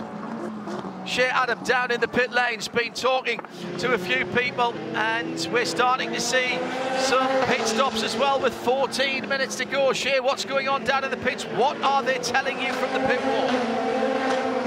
It's the body language that's giving stuff away, John. The body language at Volt is, we are not going to look at you, we're not going to acknowledge you, we're not coming into the pits again, no. But 2 cars that pitted on the exact same lap, Windward Racing in their Mercedes and the USRT Lamborghini, both of those crews are up on the wall, no tires, but fuel nozzles in hand. Right, okay. Well, have to keep an eye on that. Renger van der Zande's lead is 4.3 seconds. Nick Tandy having got by Alexander Sims' Cadillac has not pulled away.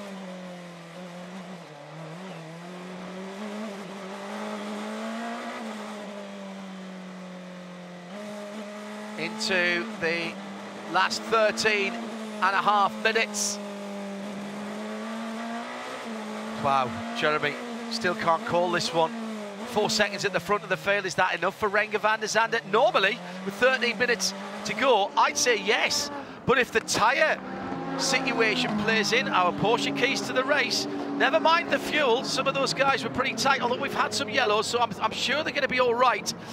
But my goodness, when we've seen tyre performance of 2 or 3 seconds a lap, 4 seconds might not be enough. Into the pit lane for Phil Ellis now, for Winward Racing. My goodness. Yeah. Do you want to call any of these classes, Jeremy? You know, just saying. No. Well, no. I think Kai van Berlo is looking pretty good for Kelly Moss in GTD at the moment, particularly with that handy lead. Although he was one of the first cars to come into the pit lane. But Nick Yellowly is struggling massively in that number 25 BMW. And Phil Ellis has gone behind the wall with the 57 machine. Significant right front damage, says Shea from the pit lane. That car is out of the race. That's another retirement. My goodness, what a tough race this has been. Jarrett Andretti for Andretti Autosport, pitched into the end of the pit lane by the number 7 Porsche.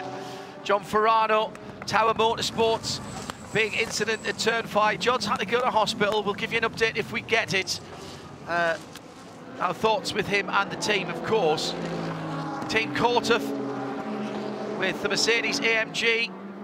Been in the pits for a very long time with their issues. And Aaron Telitz with that number 12 Lexus RCF GT3. That car off to the right-hand side of the final corner. Came back in a flatbed. Gradient Racing running a test session. It's 26 laps off the overall leader, so what's that? It's about 22 laps away from the lead in GTD. Catherine Legg now in that car. The number 7, Felipe Nasser, driven now. Porsche Penske Motorsports 963, hit the wall coming out at 9, and that pushed that car back. Antonio Garcia and Ross Gunn for Corvette and Harter Racing blew the wave by, ineligible, and took it, so they've had long penalties, and that's taken them a couple of laps out of the battle for GTD as well. That's the tale of war at the bottom of the timing screen. At the top, it's fight, fight, fight till the end. 10.5 minutes to go. Cadillac by 5 seconds over Porsche now, with Cadillac in 3rd place. It's a Porsche sandwich between the two Cadillac pieces of bread. Tasty filling. Nick Tandy holding on to that second at the moment. Mikkel Jensen leads LMP2 for TDS Racing ahead of CrowdStrike and Ben Hanley, and PR1 Matheson, the wins car for Paul Loup Chatton. In fact, he's just got up into 2nd place as they've crossed the line. That battle continues.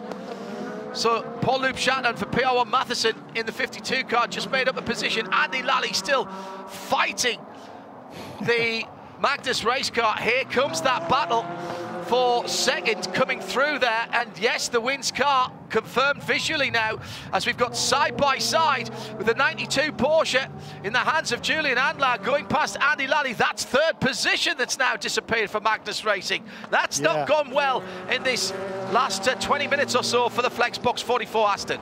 No, but I think they're really. I think Andy Lally's just trying to save fuel and trying to stretch it to the end, and I think that's what's going on here, because they stopped a long time before everybody else. I think, you know, they were granted a lifeline there. It's been a struggle all weekend for that Magnus Racing team with this Aston Martin. They haven't really got that proper handle on it, but you know, they took advantage of the strategy and were running up front there. And I think he's just trying to stretch it to the end there. So he's on massive fuel save mode, I would suggest, and now he's going to perhaps begin to fall back down through the field. But it's been a, you know, no harm, no foul, worth a punt there for that number 44 team. But meanwhile, Renger van der Zande is really stretching out at the front all of a sudden. Yeah, it went up to just over 5 seconds, just under 5 seconds now. But Renger getting the best of the traffic. They're now in clear air for a little while. Let's see how that works. The Ben Barnicott's car No, it's just a glitch. Forget that. Move on. Thoughts about, please, the Global Accounting, Tax and Advisory Services BDO Nose Strategy Awards coming in down towards the last 5 minutes. I'm going to ask you for your nominations in a couple of minutes, Shay and Jeremy, so we can make that award. Just a note, by the way, one of the best battles on the circuit, although it's only for 6th and 7th in GTP. Tom Blomqvist in a very fast Acura is still half a second behind Mike Rockenfeller for JDC Motorsports in their debut with the Porsche 916 that the team had not fired up or the drivers even driven before this weekend. That, I think, will make John Church very happy indeed, even if Tom Blomqvist actually does get by them. That's been a good half an hour or 40 minutes that battle has been going on, Jeremy Shaw, and Rockenfeller is holding off that number 60 Acura. Brilliant stuff for a first outing. Really impressive. Yeah, as you say, never driven the Porsche 963 before had Mike Rockenfeller nor his teammate Tymon van der Helm. So given that, a remarkable effort by that team. Side by side across the line, and again it's Andy Lally fighting a rear guard action, but dropping further back in that GTD standings this time. No, excuse me, that is the 27 car of Marco Sorensen, which is battling with Jules Gounon, who's coming through the field in the lead GTD Pro car. And the reason he's got a bit of a wiggle on at the minute is that Patrick Pilet for Pfaff in the number 9 plaid Porsche is right with him, and that's the battle for GTD Pro victory right there, Jeremy, albeit 25th and 26th overall, yeah, and 10th and 11th GTD cars, but first in GTD Pro. That's for top points. Yeah, that's an amazing comeback by the Pfaff Motorsports team. Having served that penalty early in this race, remarkable to incredible that they should have managed to regain so much ground. Quick driving. I'm really not quite sure what happened in GTD Pro. It's bizarre. I wonder if we've had another one of those weird things where the classes got separated and therefore had to be split so as not to give somebody a major advantage. It has happened before. They're treated as a single class in terms of the grid after qualifying, although qualifying points are awarded GTD and GTD Pro. They have their own podia, of course. The problem is, depending on where the leader is, you could give one or other of the classes a huge advantage if you don't split them up. And I wonder if that's what's happened there. Leader right in traffic again. Lamborghini Huracan, Forte Racing right in the mix there. They've had a decent weekend. Loris Spinelli putting in some quick times earlier in the weekend, holding on to a top 10 position in GTD at the moment.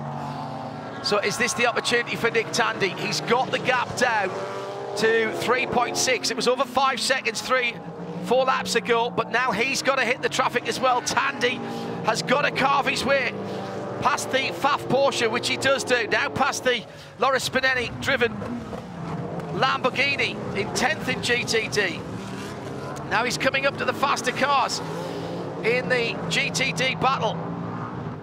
Gets around the outside of the heart of racing, 27 Aston Martin. Now it's Robbie Foley in the BMW down the inside of turn 10. Tandy is on a tear, and the leader, of course, is having to be a little bit careful as he hits that traffic first. Renger van der Zande has almost worked his way to the front of that queue. 3 wide across the start-finish line, as through goes Alexander Sims in 3rd position.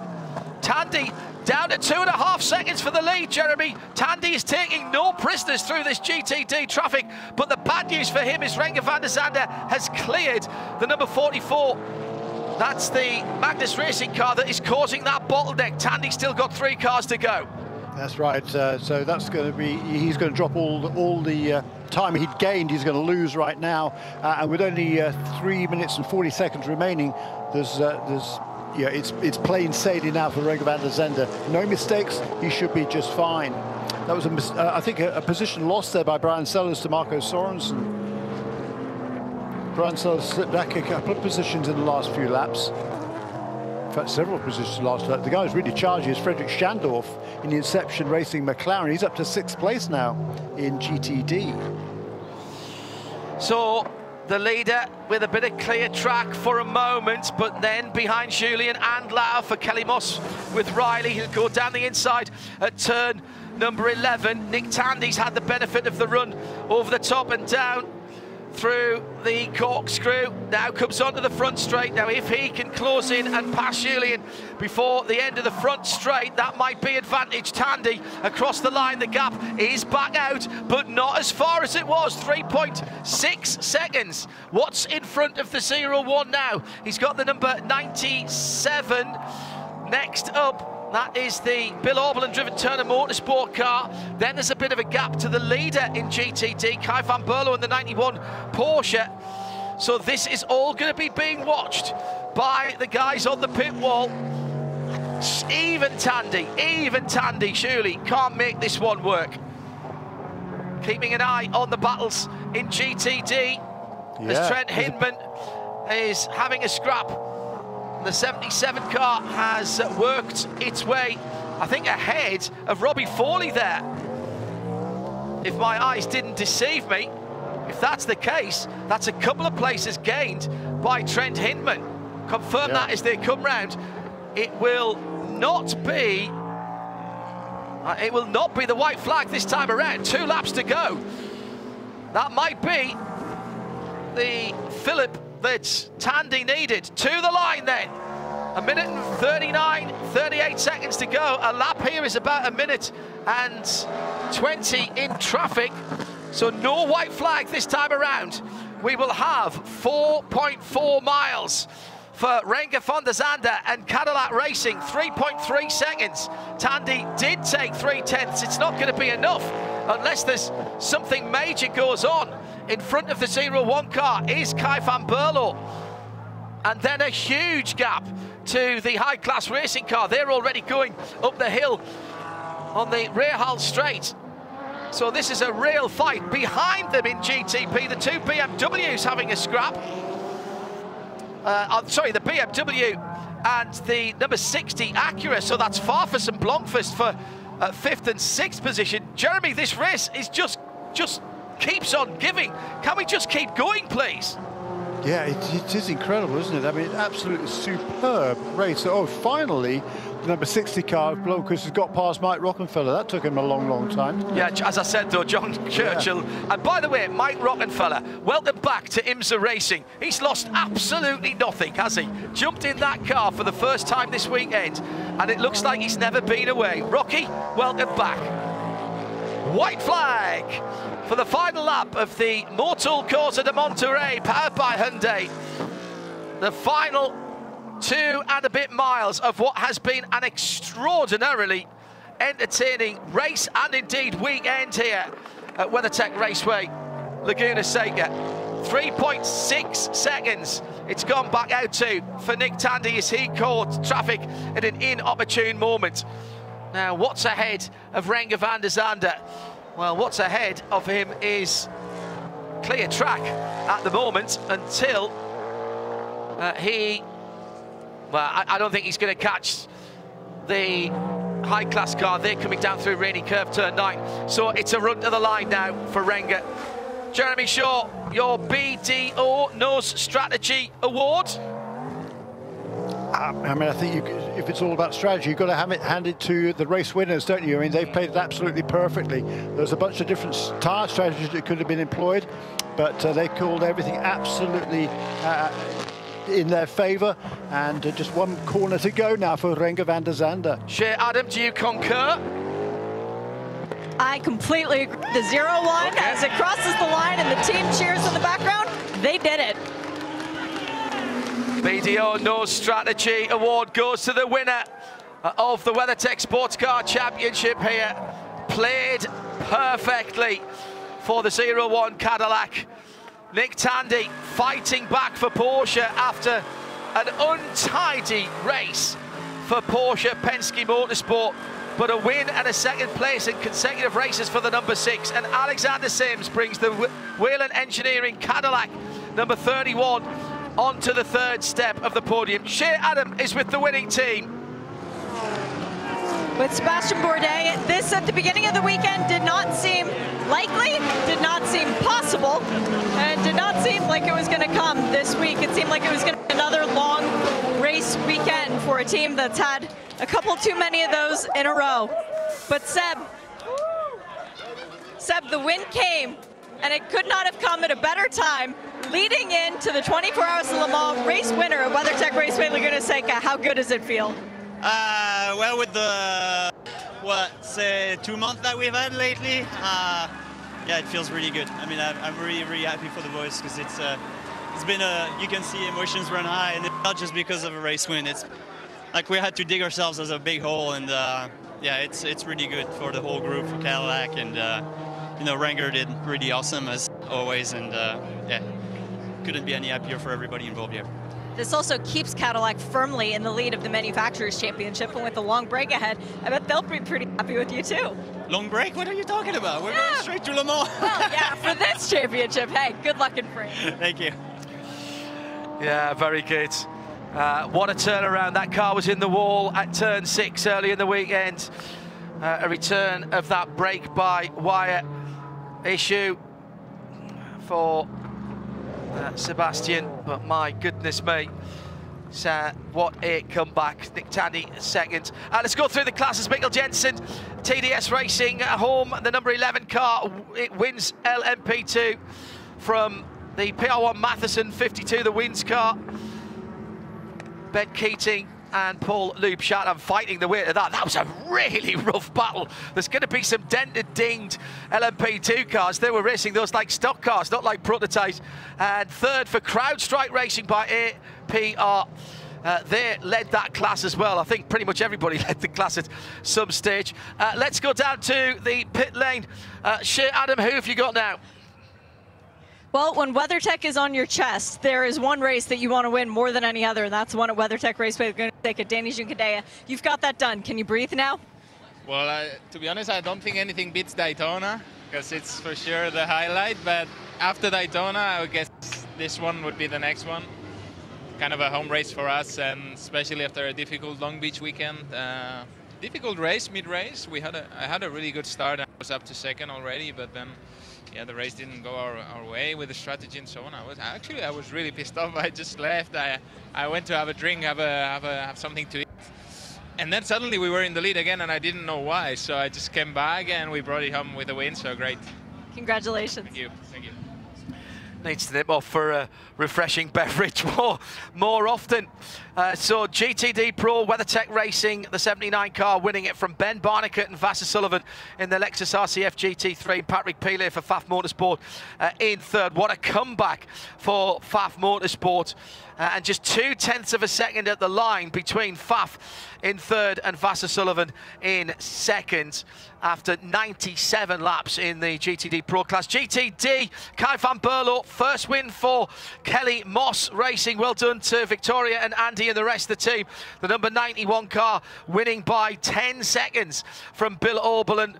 At the other end of the scale of experience, Turner Motorsport and Bill Oberlin in terms of the IMSA Championship, at least for the 97 team. And guess what? Kelly Moss get a second car on the podium. Julian Andlaus, 92, coming home in third. What a day for Kelly Moss Racing, expanding into the GTD category only earlier this year, Jeremy Shaw. That is a result to be proud of for Victoria, Andy and the rest of the team.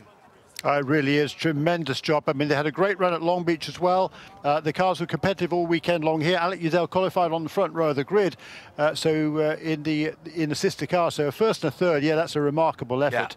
Yeah. And hats off also to Andy Lally. What a stint he drove in that Magnus Racing Aston Martin. Come home in 4th position, just off the podium. But man, I mean, that car's been nowhere all weekend.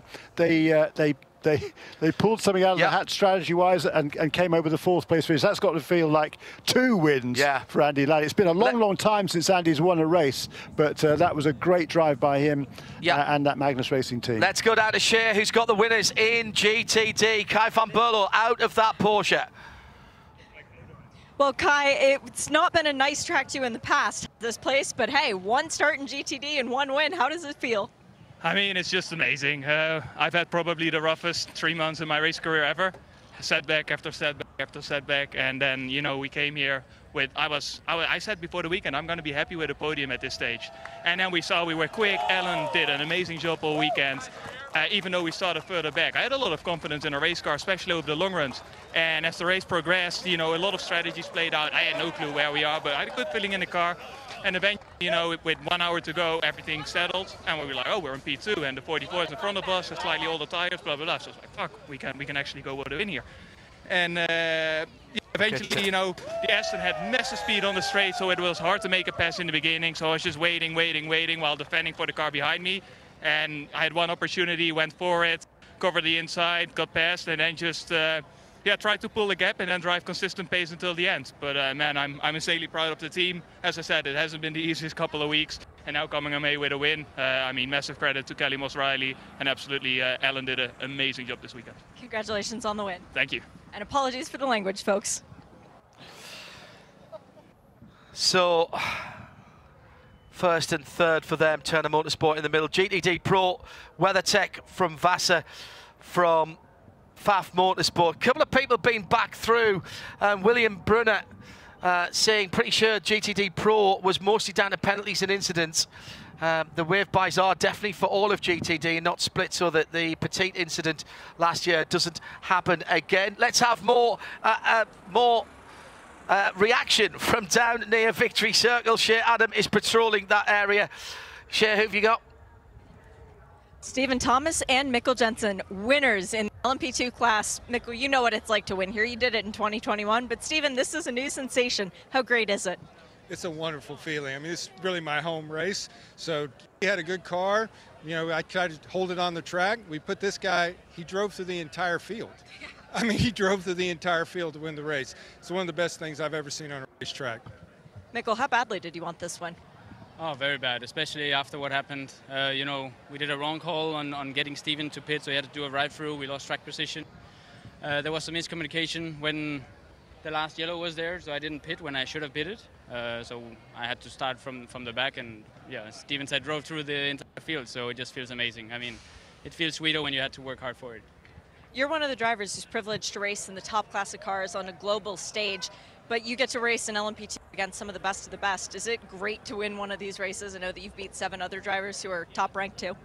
Yeah, I mean, I'm in hypercar normally, but I think the pro drivers here are as good. You know, they all deserve a drive in hypercar as well. So, I mean, they're all rapid drivers, very fast. So it's also a very good feeling to win against them for sure. Congrats to you both on the biggest trophy. Roll on the Glen. Thank you. We're looking forward to it. Brilliant stuff. Andy Lally did an hour and a half, nearly 1 hour, over 1 hour and 25 minutes in that car. 1:25 and 11 to grab that 4th place. That's pretty tight for stint time for his teammate. Nick Tandy is hoving interview with Shea from Porsche Penske Motorsport. Let's get down to him before we wrap up and go to Michelin post-race tech. Hashtag Michelin PRT for that. Shea?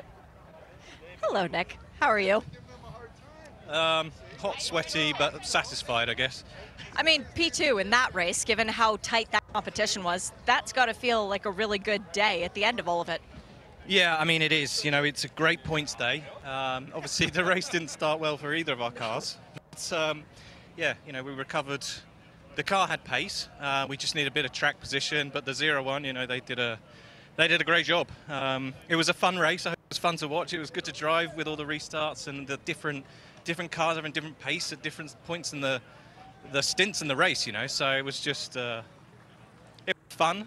But I'd rather have a boring race where we win. Well, I mean, that was a fun race, but at the end of it, you guys are still championship lead by quite a bit, given that a car who won the race was well out of the points. So that's got to feel a bit like a win. Well, yeah, exactly. You know, we've got to maximise every weekend for what we can. And, yeah, you know, we're never going to win every race. It's just not going to happen. You've got to maximise what you can each weekend.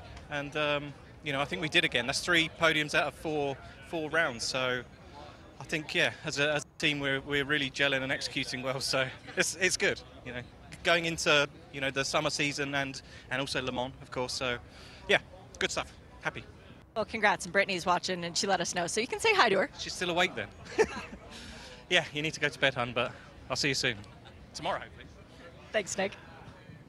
Nick Tandy from second position. We'll keep Shea Adam down there to pick up some more of the stories. Jeremy Shaw and me, John Hindhaugh, back in just a few moments' time. We're going to hand the PA here at WeatherTech Raceway, Laguna Seca, over for the formalities. Michelin post-race tech next. We've got more IMSA racing coming at Detroit on the weekend of Le Mans Test Day. That's the first weekend in June. Back with more endurance racing next weekend on RS1 and in sound and vision with the World TV feed from Thursday for the Nürburgring 24. Stay tuned. RS2 next with Michelin post-race tech from WeatherTech Raceway, Laguna Seca.